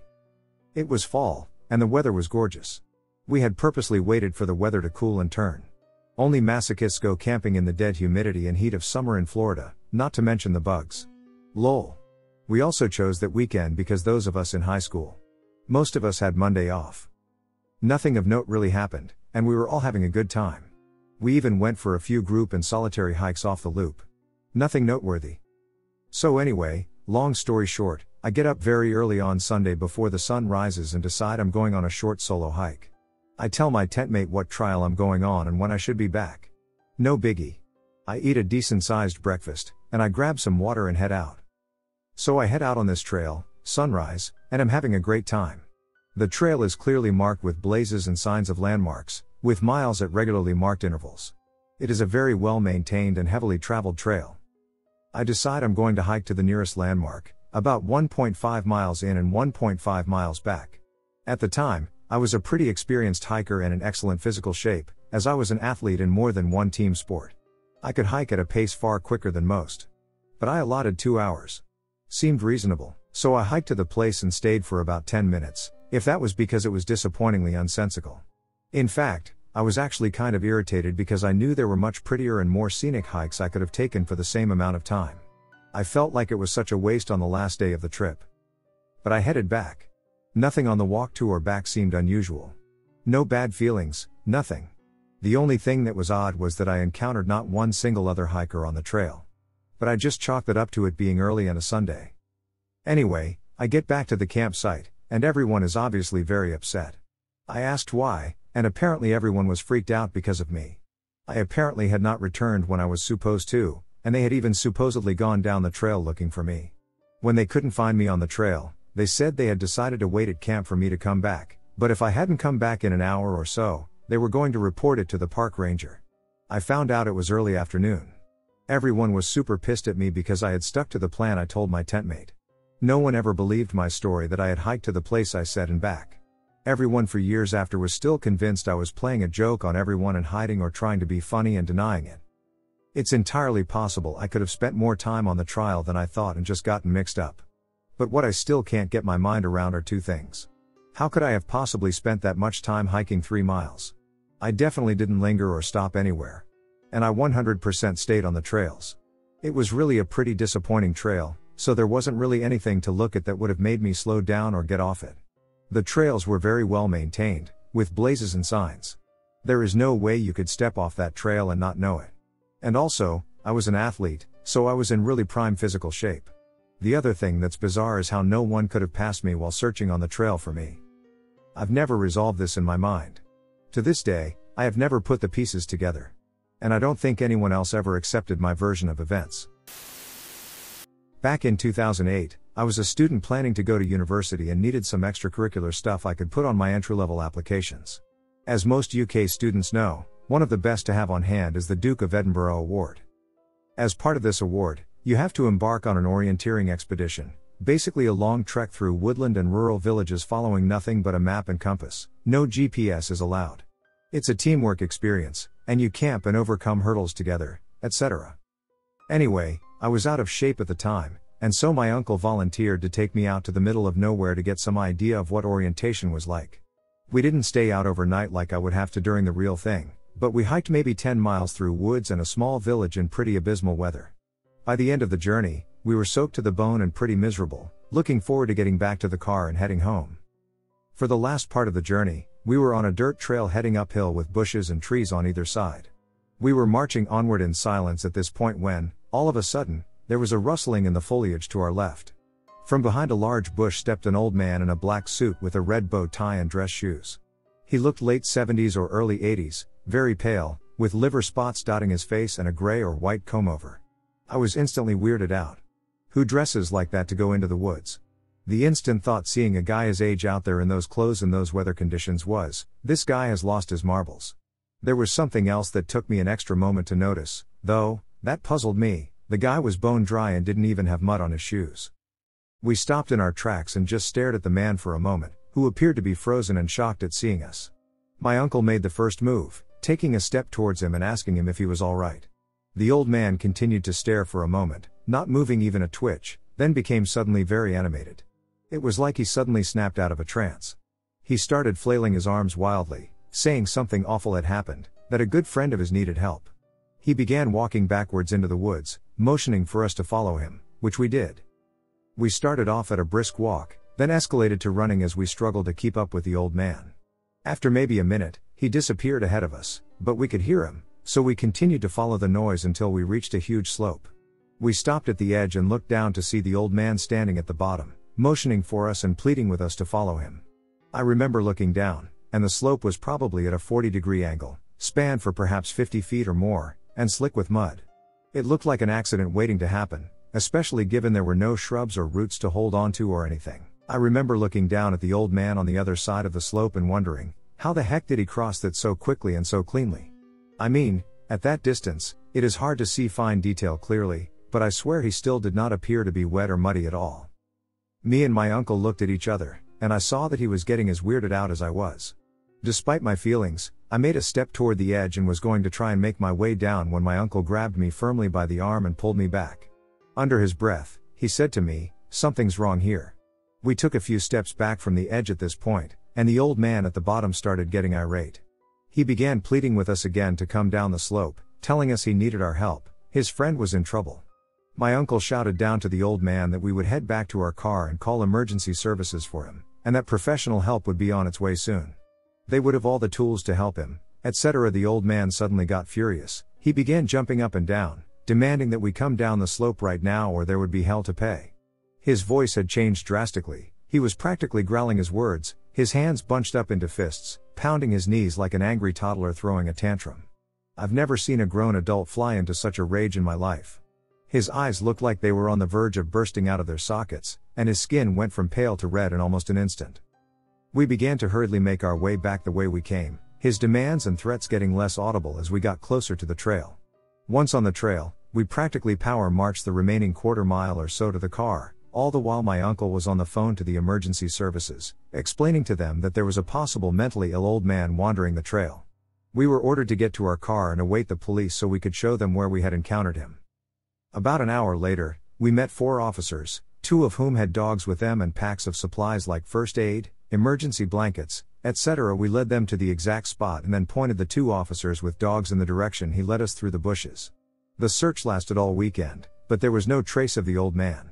The officers said the only trail they could pick up had been mine and my uncle's.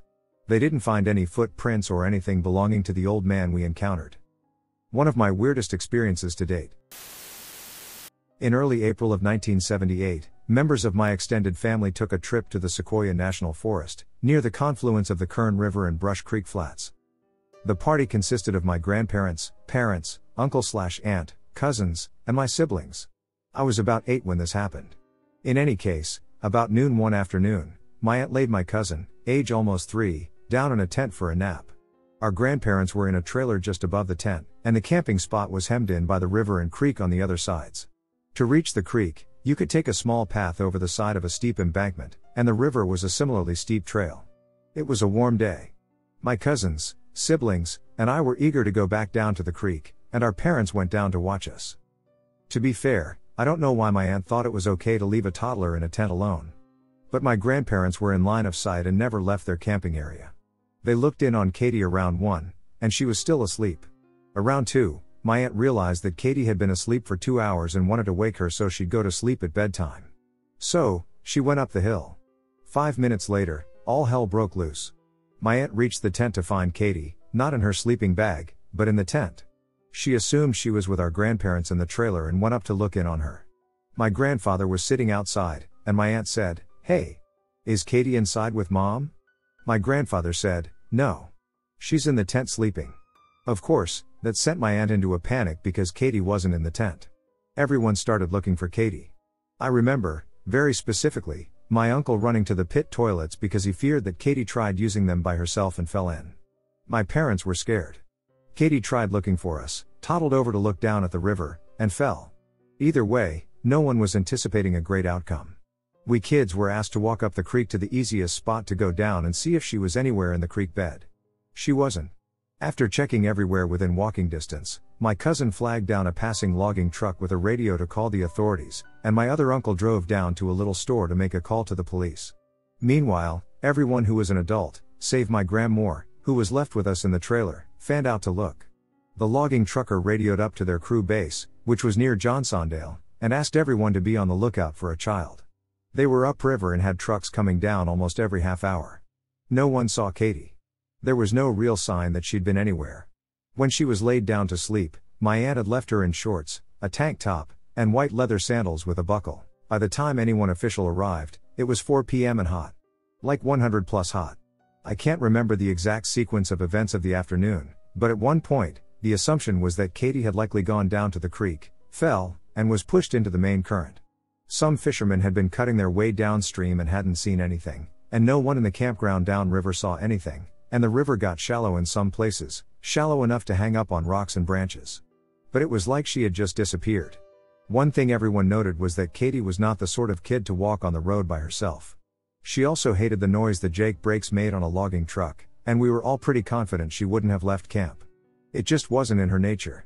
We half expected to find her playing with her sand toys in the dirt somewhere under a tree. Around 9, a dog handler arrived, and they used the scent on her blanket to track her, but the scent just stopped dead down by the river. Oddly, the scent didn't follow a trail, it went through bushes and brambles and some rocky, hot terrain and just disappeared at the edge of the river above Brush Creek's inlet. That just about killed my aunt. So, at this point, it was just the assumption that she was in the water. It was a complete feeling of hopelessness. They had decided to see about getting a SAR team, specifically one trained in swift water, but those just weren't a thing back then. But it was decided that the crew they could get would start heading up the canyon or over from another county. About 5 o'clock in the morning, a crew arrived, and they started to formulate a game plan. Meanwhile, some forestry guys were walking the road looking for any sign, and they found a sign above where the dog indicated she went in the river, about 20 feet above, just off the side of the road. Odd. That refocused the search. Maybe the dog tracked an earlier trail, or maybe it had just been wrong, we thought. About a mile upriver, there's a really tall bridge.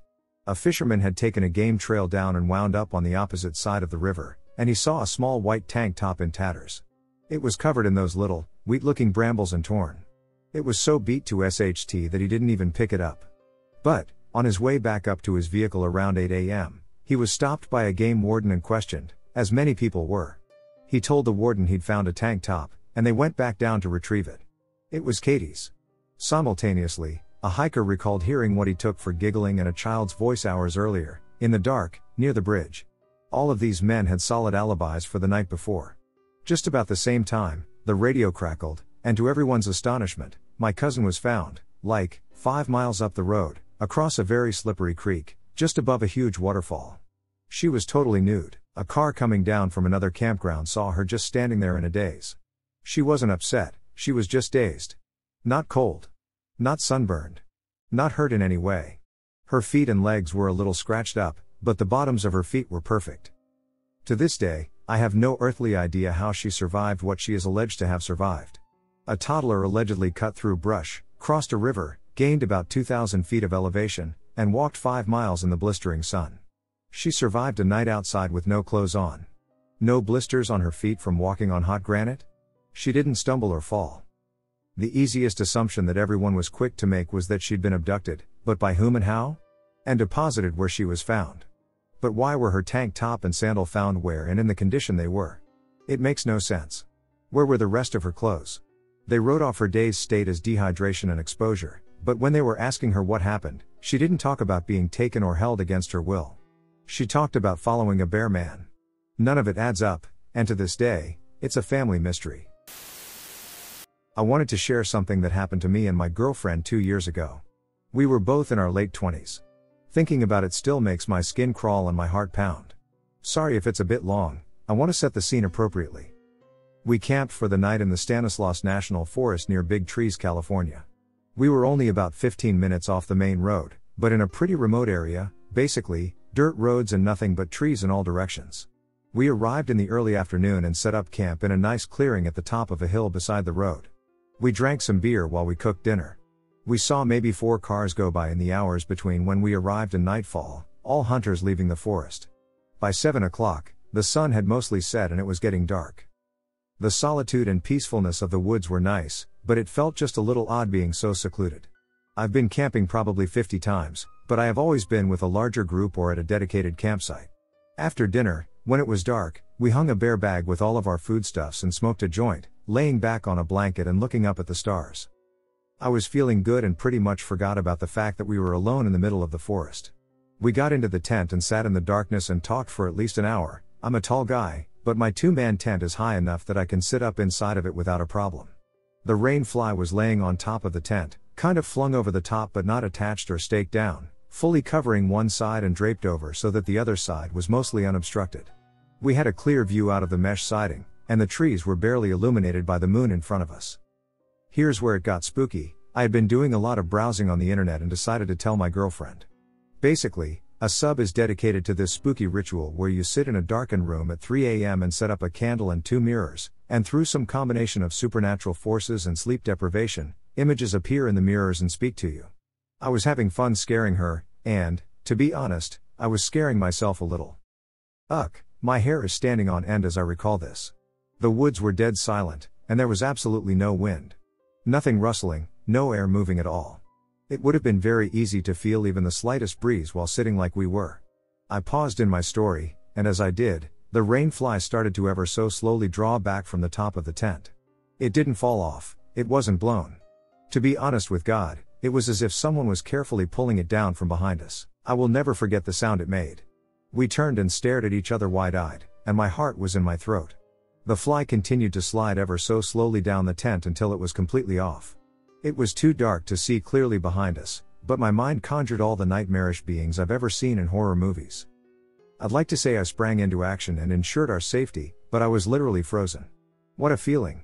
We sat in stunned silence for maybe 10 seconds until I finally found it in myself to grab my flashlight and look behind us. There was nothing there. We breathed a huge sigh and started whispering feverishly, "What the duck?" "Did you?" I got out and looked all around the clearing, but I felt stupid after a while, and we went to sleep. The next morning, we woke up early and packed up camp.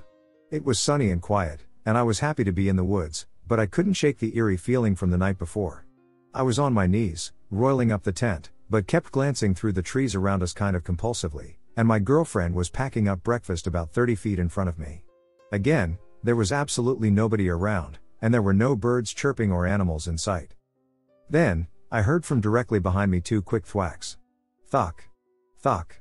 Loud, and about 2 seconds apart. Like the sound of an axe hitting a tree. I judged the source of the sound to be within 100 feet of me. My girlfriend sprang up as I wheeled around to look behind me, but there was nothing there. We both said it was time to get out of here and left in a hurry. My heart didn't stop pounding until we were back on the main road. I have never been so thoroughly spooked for such an extended period of time in my life. When I was 16, I became a CIT, counselor in training, at my summer camp. I had been going here since I was 13, and now that I'm 16, I am a CIT. Being almost a counselor, you get to stay up later and see what the counselors do after hours. During the first night, we bonded fine after the kids went to sleep.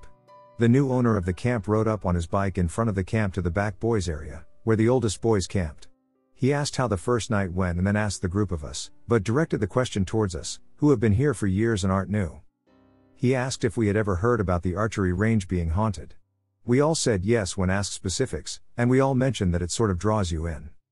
My experience was that I was walking from the dining hall to the back boys' cabin for the night, and you had to pad the archery range to get there. Not through the archery range, just past it on a trail. There is a main trail that takes you everywhere, everyone uses it, it's the main road. Back boys is just furthest from the entrance of the camp, not secluded, and the bathrooms are just after the archery range that all back boys' cabins use. As I'm walking past, I see a bright light glow in the middle of the archery range. It says nothing, but I can't help walking towards it.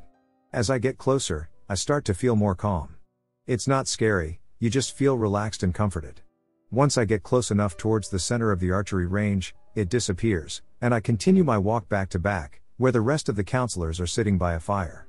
I ask if they know anything about a light in the archery range, and they all say, yes, don't approach it, just keep walking, it comes and goes.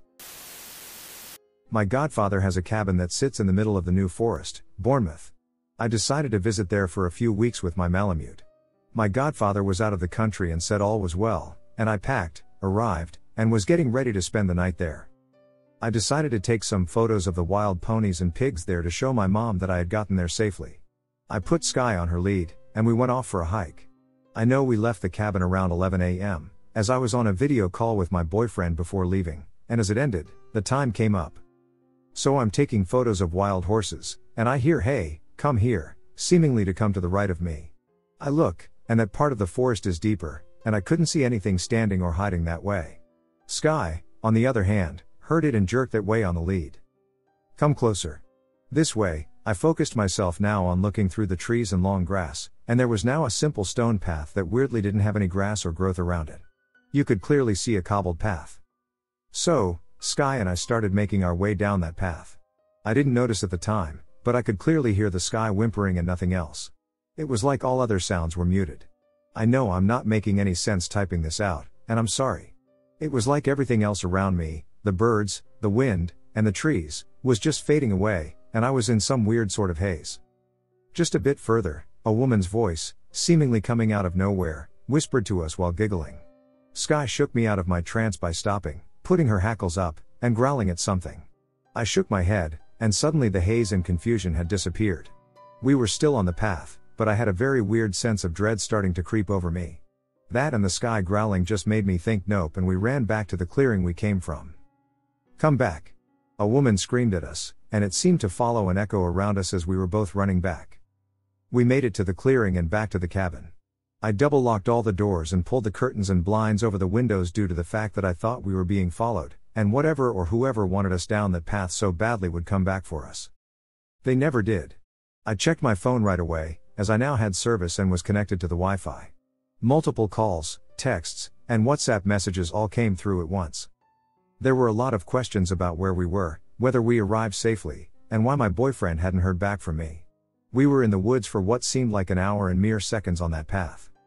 It was now 9 p.m., and I have no recollection of the missing time we had encountered.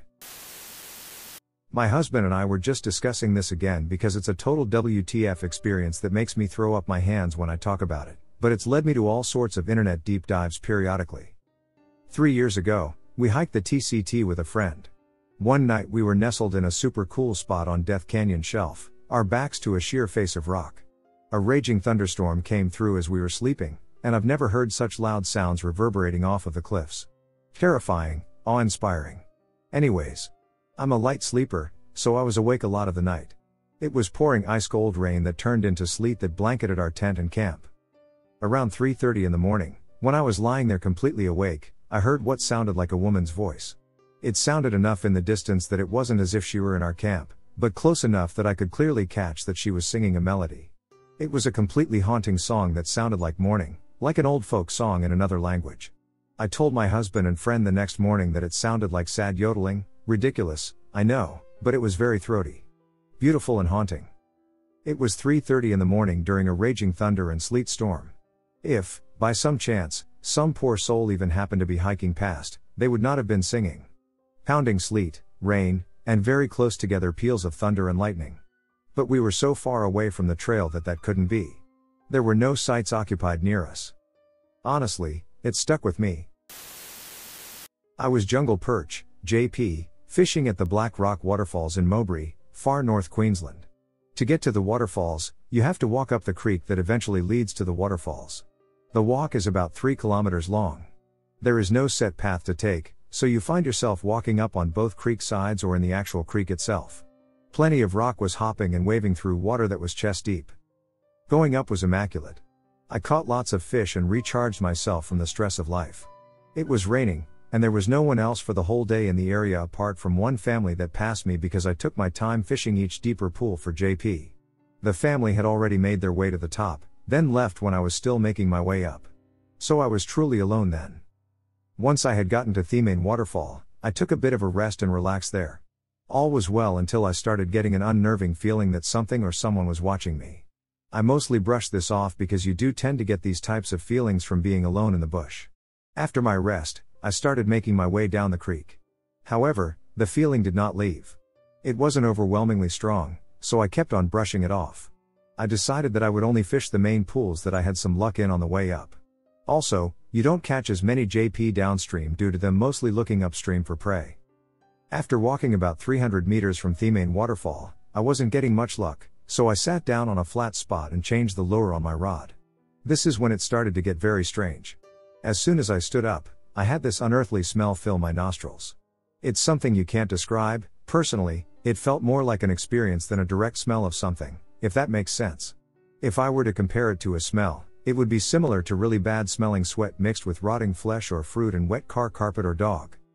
After half a second of smelling this, I instantly went into this very confused trance. I didn't know where I was, briefly, and felt very confused and lightheaded. I would say this lasted for around 4 to 5 seconds, but it could have been longer as I didn't really have a sense of time during it. I remembered snapping out of the trance I was in while looking at my rod. The moment I snapped out of it, I felt all the hairs on the back of my neck stand up. Some people say this as a play on words or expression, but this feeling was different.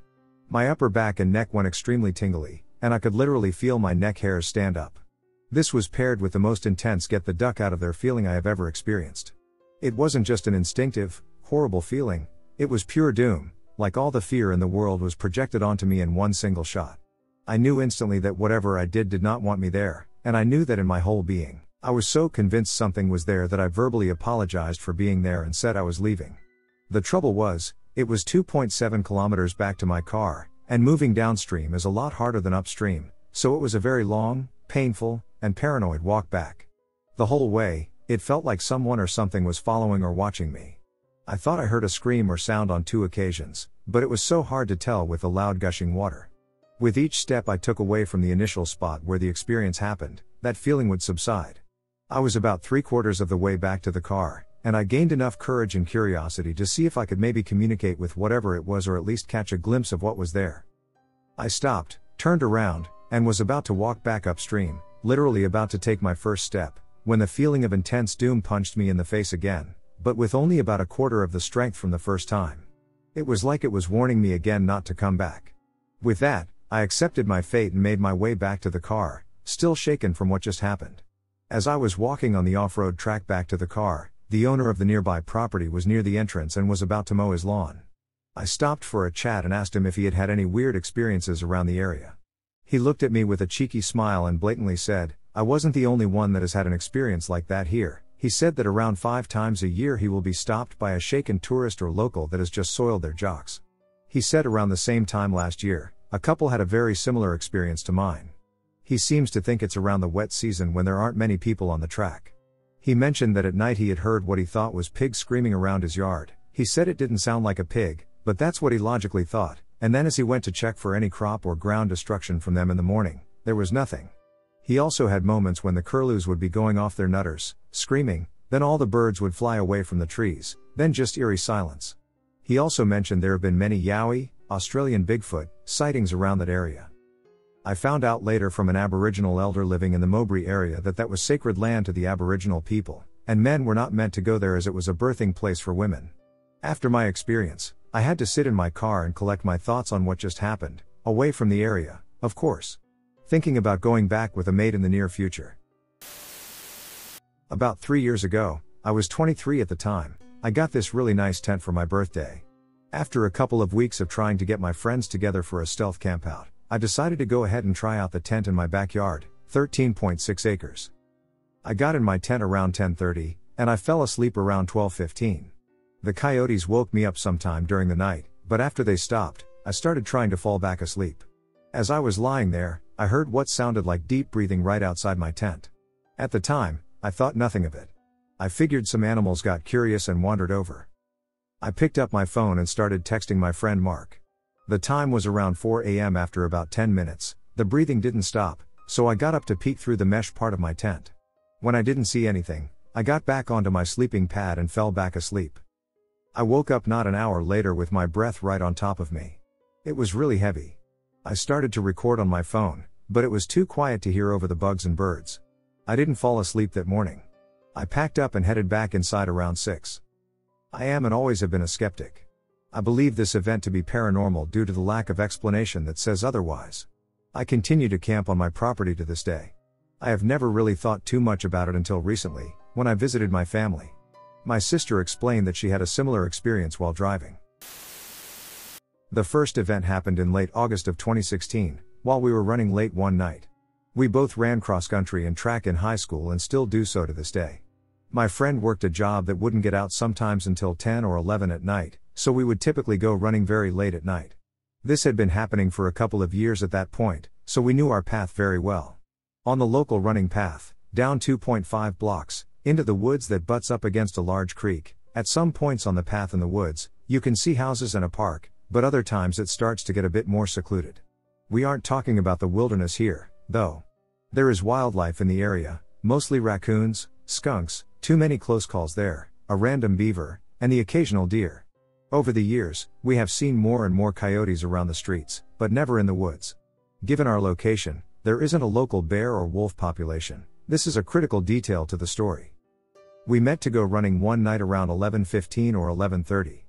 I am not entirely sure of the exact time, but it was fairly late, and thunderstorms were on the way, according to the weather app. For this reason, both of us left our phones in the car, the one time we had and we've regretted it ever since, and decided to run pretty fast to make it back before the storm. In the woods, it is mostly a wood chip trail until it gets to 200 meters from our turnaround spot, a water pumping station, as the town has had flood problems recently, where it turns to asphalt. We run to the turnaround spot and start running back. As this was about a quarter of a mile from the wood chips to the turnaround and back, I would estimate it took around 2 or 3 minutes, given a slight stop at our turnaround. On our way back, we noticed what we can only describe to this day as an upside-down trash can with a fuzzy or blue outline in the middle of the path right before it transitions into wood chips. If I had to guess, I would say about 3 to 4 feet tall, perhaps on the shorter side. Again, I need to stress that this was only 2 or 3 minutes after we had our first run by and came back to that exact spot. This thing had appeared there in that short time period. We stopped running, as this was rather peculiar and not there when we ran by at first, but continued walking closer. We thought maybe someone moved something in front of us as a prank, as the only people that frequented the woods other than us at that time were teenagers smoking or drinking, but they were loud and could be heard from very far away. This thing was dead silent, and we continued to get closer until we were about 50 feet away and it started to move. When I say move, it was standing still, but as if it were swaying part of its body completely left, and then completely right. We had seen a red glare on either side when it turned its head, like the lit end of a cigarette when someone inhales, not a very bright glow, but enough to be seen in the pitch black as there are no lights in that area. Talking between us, we began to become very uneasy, as this was unlike any person or animal behavior we had ever seen. This thing made no sound, and we were worried it was some dangerous animal, so we started backing up slowly and made a run for it. It did not follow us but stayed in place, moving in the same manner. We ran as fast as we could back to my car and drove over, arriving approximately 25 to 30 minutes later as the storm started to come in. No rain, just lightning. Looking around, we found no trace of it whatsoever, no broken branches in the woods, no footprints, nothing that would lead you to believe a large creature in the woods visited us. Neither of us could explain it, and after failing to find an observation, we tucked it away. Fast forward to the end of December of that year. We were on another run, one of our first at night since the incident, and when we got to the pumping station, we had found a disturbing sight. We discovered what appeared to be a dead deer leg lodged in the chain link fence, pretty much completely picked clean, with the exception of some skin and hair and the hooves at the bottom. The whole thing was pretty intact, from thigh to hoof. Shortly afterwards, I decided to bring a different friend to these woods who has the ability to see spirits. I have mentioned him on this board here before, that is a whole other story, to see if he could discover anything. As we walked by the spot where we saw the trash can, he was startled and focused towards the woods. I asked him what he saw, and without me telling him any other information prior to our arrival besides having some sort of experience here, he described a cloaked figure around the same height as what I saw, with beady red eyes staring us down. He said that once it noticed that he could see it, it ran away quickly into the woods. In the weeks afterwards, my running friend was back out on the trail, only to discover multiple other bones that we believe to be missing parts of the dead deer. He first discovered a spinal column with rib ends, just lying in the grass next to the pavement in the woods. He carefully moved it to be with the other deer leg to keep track of them all in one place. 3 days later, in the same exact spot, he discovered what appeared to be neck vertebrae, and then a few days later, in the same exact spot, he discovered another bone, from which we do not know what part of the body it came from. At first, we were thinking of wild animals when we experienced this creature, but these other occurrences led us to believe something paranormal was happening in these woods. Does anyone have any explanation for what may be happening here? I cannot find an answer, and I am desperate for any information whatsoever. So I used to go fishing with my family in Jefferson, Texas, which is a small town near a very strange biome where pine forests and bayou cypress swamps coexist. I decided to take a spur-of-the-moment trip because I found out a bit ago that the last remaining member of my family passed away, so as a sort of closure, I went there to take in the beautiful still wilderness and swamp nature. Right as it was getting dark, I heard this screaming. Like, what sounded exactly like an Aztec death whistle. Only it was coming from every direction around me. I first tried to rule out if it was a police or emergency siren, so I kept honing in on how it sounded. I was also trying to discern if it was maybe bobcats fighting or coyotes, but it sounded nothing like that at all. It grew louder and louder and then suddenly ceased. It sounded like he was trying to imitate what a police car sounded like, but he couldn't quite get there. Needless to say, I decided it was time to leave. I had this encounter about a year ago. I had decided to go on a solo hiking trip for about 2 weeks. This would have been my second time doing something like this. The first 2 days of the hike were very average and relaxing, just a simple hike, but at night things got a little bit weird. I went to sleep at around 9 or 10, and nothing much happened until around 2 o'clock. I remember smelling a faint stench of rotting meat. It wasn't anything too crazy, but it was weird enough to somewhat wake me up. I tried to ignore it and go back to sleep, but then I started to notice that something was moving around my tent. I did think that because of the smell and the sounds, it could be some carnivorous animal that maybe smelled of rotting meat for whatever reason. But since I was still half asleep, I wanted to make sure it wasn't a bear or something, so I opened my eyes to check around. Now, just to note that during that night, the moon was quite bright, so it was possible to see quite well outside, so when I opened my eyes, I could see a vague, lanky humanoid shadow outside my tent. I didn't feel like I was in danger or anything. I did have a sidearm with me, so even if it was some creep, I didn't really feel threatened while holding a gun. After about a minute, the guy left, and the smell also disappeared, but since it was a very creepy encounter, I stayed awake for about an hour, and after nothing else happened, I went back to bed. The next day I had that weird feeling of being watched by something dangerous, but I don't know if it was because I was confident in my ability to protect myself or whatever, but I didn't feel like I was in any danger at all. I just felt creeped out. I didn't really enjoy that day all that much, to be fully honest, and because of that, I set up camp a lot faster than I usually do, but I didn't go to bed at my normal time since I didn't want someone sneaking up on me again. At around 1 o'clock, I could smell that weird smell again, so I gripped my gun a little bit tighter and tried to find the guy, but instead all I saw were just a pair of yellowish eyes in the distance. I stared at them for about 5 minutes, and then they just vanished with the smell. I didn't feel like I was being watched anymore during that night, so after an hour, I did decide to go to sleep. The next day, the feeling of being watched was back, but again, I didn't feel as though I was in any danger at all. But I decided that even though I felt that way, I would still rather cut this trip short than actually get into a situation where I was in danger, so I started making my way back, though through a more roundabout path. Nothing really happened that night. The next day I suddenly could smell that rotten stench. It wasn't any stronger than before, but since I was in a decently large clearing at that time and didn't see anyone or anything around me, I did panic a little bit and started walking at a faster pace. I'm not exactly sure how long I walked after that, but around midday, the stench got stronger. Now I think that it's important to note that I don't have the best vision and I should wear glasses, but I don't most of the time, so when I looked around me and saw a gray humanoid figure quite far away to my left, I panicked, but by the time I put my glasses on, it was gone. After that, I really didn't feel like staying there for much longer, so I started doing a slow run to get out of there faster. I had run quite a distance while feeling something following me, but then I ran into this strangely peaceful clearing where both the stench and the feeling of being watched stopped. It was a relatively small clearing with a few small boulders around, but the strange thing was that a man who was in his late 40s or maybe even early 50s was sitting on one of the boulders. He was wearing very plain dad clothes, definitely not something you would be wearing while hiking in the middle of nowhere, plus he had no gear anywhere near him, but the thing that I noticed first about that guy was his strangely bright green eyes. They weren't bright in the literal sense, but more like the kind of brightness you would see in the eyes of a child. After running for so long, I was exhausted, and the man noticed that and told me to sit down on one of the boulders and rest. I didn't even think about it and sat down. We talked for a while, mostly about hiking and nature, and while talking, he had this very friendly smile that made me feel at ease. When I had rested, he offered to help me build my campsite in the clearing. He was very good at starting a fire. We shared a cup of tea, and he told me that it was very nice talking to me, but he has to go now. He didn't really say why or where he had to go, but he just stood up and left. That night, I didn't hear any noises other than a few birds and crickets. When I woke up the next day, I felt very refreshed.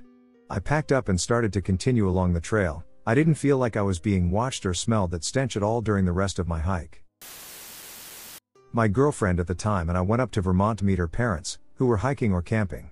We weren't the biggest campers, so we decided to just go up and spend the day and one night.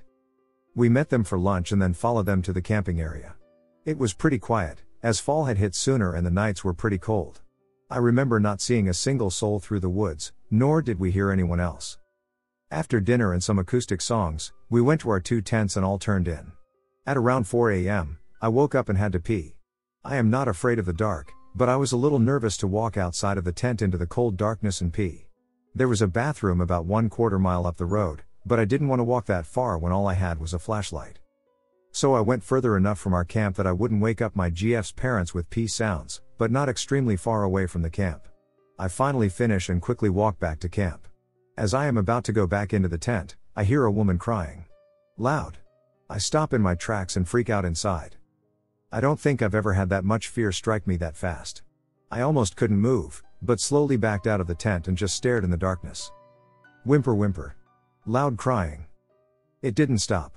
Thinking back now, I should have woken Bob up and ventured out there together, but I didn't. I just stayed there and listened. Hello? I said it sternly. It stopped. Dead silence. I ran back to the tent, hopped in, and sat there. The silence was deafening. I guess I drifted back to sleep, but I don't remember it. I woke up again. It was light, and I heard people outside. It was my GF's parents. I went out and told them what I had heard. They looked spooked. I quickly shrugged it off, and we went on with our day. I told this story to my now wife, who has had some camping experience, and she told me that it could have been a fox. I researched the sounds of a fox, and it sounded nothing like what I heard. This was a woman crying. We were staying right in Bennington, Vermont, which I'm looking into right now. There have been some disappearances in the area since the early 1900s. My experience was quite a while back, in my youth, as a college student taking a 2-week or so cross-country motorcycle or camping trip from Illinois to California in August of 1974 before the quarter started with my then girlfriend. It was a small bike, a Honda 360. I was then a geology and geophysics student, and I was taking this as a prospecting or camping trip. I was exploring some of the abandoned gold-producing areas based on some U.S. Geological Survey publications as we drove to the West Coast, Colorado, Utah, Nevada, and California. We would visit an area, take a hike, prospect around, pull off down some remote road, maybe off-road a bit, and camp in a discreet and hidden location. We would take the bike off on various side roads or Forest Service roads and just pull off over a ridge, whatever, and just camp for the night. We were equipped with camping gear, food, water, and enough warm clothing for a cross-country motorcycle trip in the mountains. This was all pre-internet, maps, and GPS days, so we were pretty much dead reckoning navigation. In some areas, I might have USGS maps, but not here. It happened while we camped in a remote, unforested desert area just east of Pyramid Lake in Nevada, as we were crossing over from California just before we hit I-80 for our return to Illinois. We stopped just west of I-80, pulled off on a ranch or Forest Service road, found a hidden spot, and made camp. It was on the side of a vast hillside. In the valley, you could see a small slice of the ribbon of I-80 in the valley, and another vast hillside rose to the east on the other side of that valley floor. I would estimate we were 10 miles west of I-80.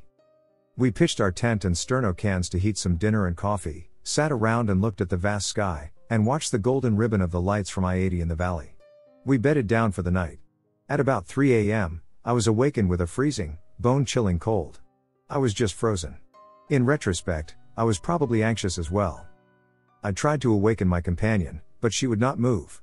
So I decided to light the sterno and maybe get some heat, on my hands at least. I grabbed the matches, tried many times, and the matches would not light up. Growing increasingly frustrated and thinking the matches were just damp from the usual early morning dew, I tore through my pack and found another book of matches. These would not light up either. In fact, as I studied the matches, they would ignite and just fizzle. These were the types of matchbooks that had the striker's sandpaper on the opposite side of the book as a safety feature. I kept trying and getting frustrated. It was then that the entire matchbook lit and burned my thumb. This was the opposite side from where I was trying to light the matches.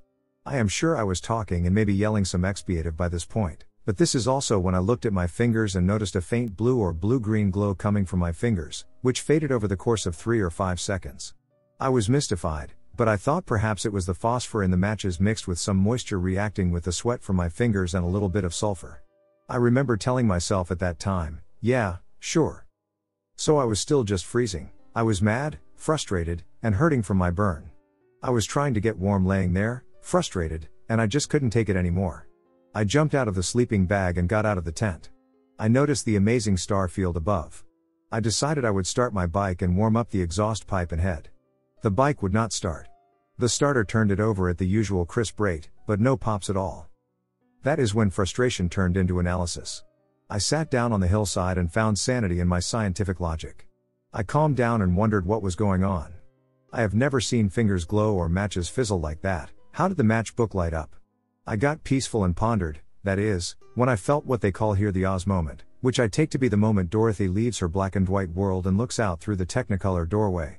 I noticed everything around me. I could now hear, almost feel, the whine of the tires on I-80. I could almost hear the hum or energy of human activity in the valley below. I could feel the generators making the electricity that lit the small golden dots of light in the valley floor below. I would look up at the star field, which seemed unusually brilliantly crisp and three-dimensional, and I could almost hear or feel the quiet of the vastness of space.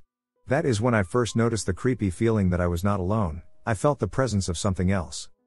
I looked around and saw nothing. I studied the feelings, and I could sense or discern the presence of 4 or 5 wispy blobby entities that were moving and flowing back and forth around the campsite, mostly behind me, to my side, just out of peripheral vision. My range for sensing them seemed to be about 20 to 30 yards.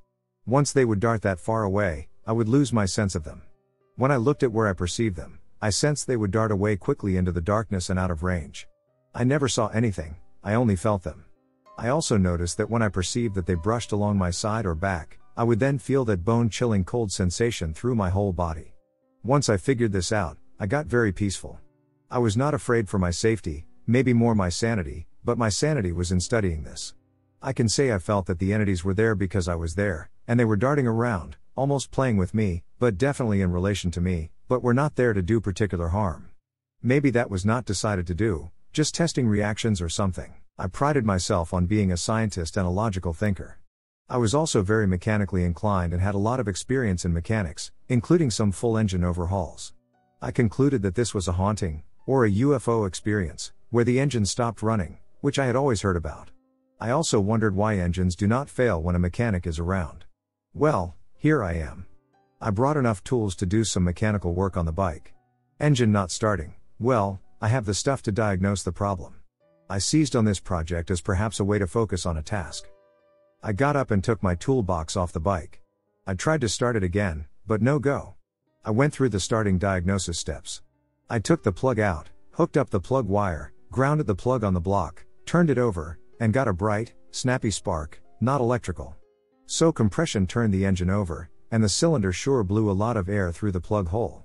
Not having a compression tester, I put my thumb over the plug hole, a lot of compression. On the power stroke with the valves closed, it really sucked my thumb hard and held negative pressure when stopped, so the valves and rings are solid. Not compression. Fuel sure smelled like gasoline coming from the plug hole, but to be sure, I took off the fuel line from the tank just short of the carb, turned the off valve on, and drained a little bit of gas into a little cup. I poured it directly into the cylinder through the plug hole, replaced the plug, turned it over, and there was no start, not even a pop. I waited 15 minutes in case the plug was grounded with gas and tried again. No start or even a pop. I went back and sat down on the hillside and just looked down the valley, feeling the blobby entities darting around in the periphery and sensing and hearing, or whatever the special awareness was. It was getting toward sunrise by this time. I felt that the sunrise would be salvation somehow. As the sun rose in the east, the sun was hidden by the mountain on the opposite side of the valley to the east. As the sun continued to rise, the sun would be shining above me on my hillside as the amount of eclipsed sun by the mountain in the east was reducing. When the sunshine line approached my position on the hillside, all of a sudden the blobby entities left in unison, like wind, flowed downhill away from the sun and out of my range to sense them. I sensed they made a whooshing sound as they fled downhill. The world, or my perception of it, all returned immediately to normal. I got up, went over to the bike, and it started its first turn, as I fully expected at this point. I was no longer cold. When I discussed the night with my companion shortly after, she reported that she was awake the entire time all night, freezing, and was afraid I was possessed by the devil or something else, and she was deathly afraid to make a sound. She said she was paralyzed. I am sure I was talking to myself early in the event, and I was obviously acting strangely, but she reported thinking I was getting tools or knives to come back to get her. P.S. We did pack up right away, bugged out, and stayed in a hotel that night. My theory. I have come up with a theory to explain my experience and perhaps many of these types of encounters. There was no internet then, and I came back and got involved in my life and let it fade into memory, so I really had no opportunity to develop the theory further. But here it is. The inoperable or quitting internal combustion engines is a common report in haunting-like encounters and UFO encounters. In addition, I had these vivid feelings of hypersensory acuteness, hyper-awareness, the sensation of freezing, and the presence of others. Other of these encounters had feelings of paranoia. My girlfriend thought I was possessed and a danger, and she was paralyzed. She was terrified. Is it possible that there is some type of field, for lack of a better word, that dampens certain chemical activity and reactions within a range of space? As much as the effect would prevent the combustion of gasoline, the ignition of matches, or maybe the emission of photons leading to the photoluminescence of matches.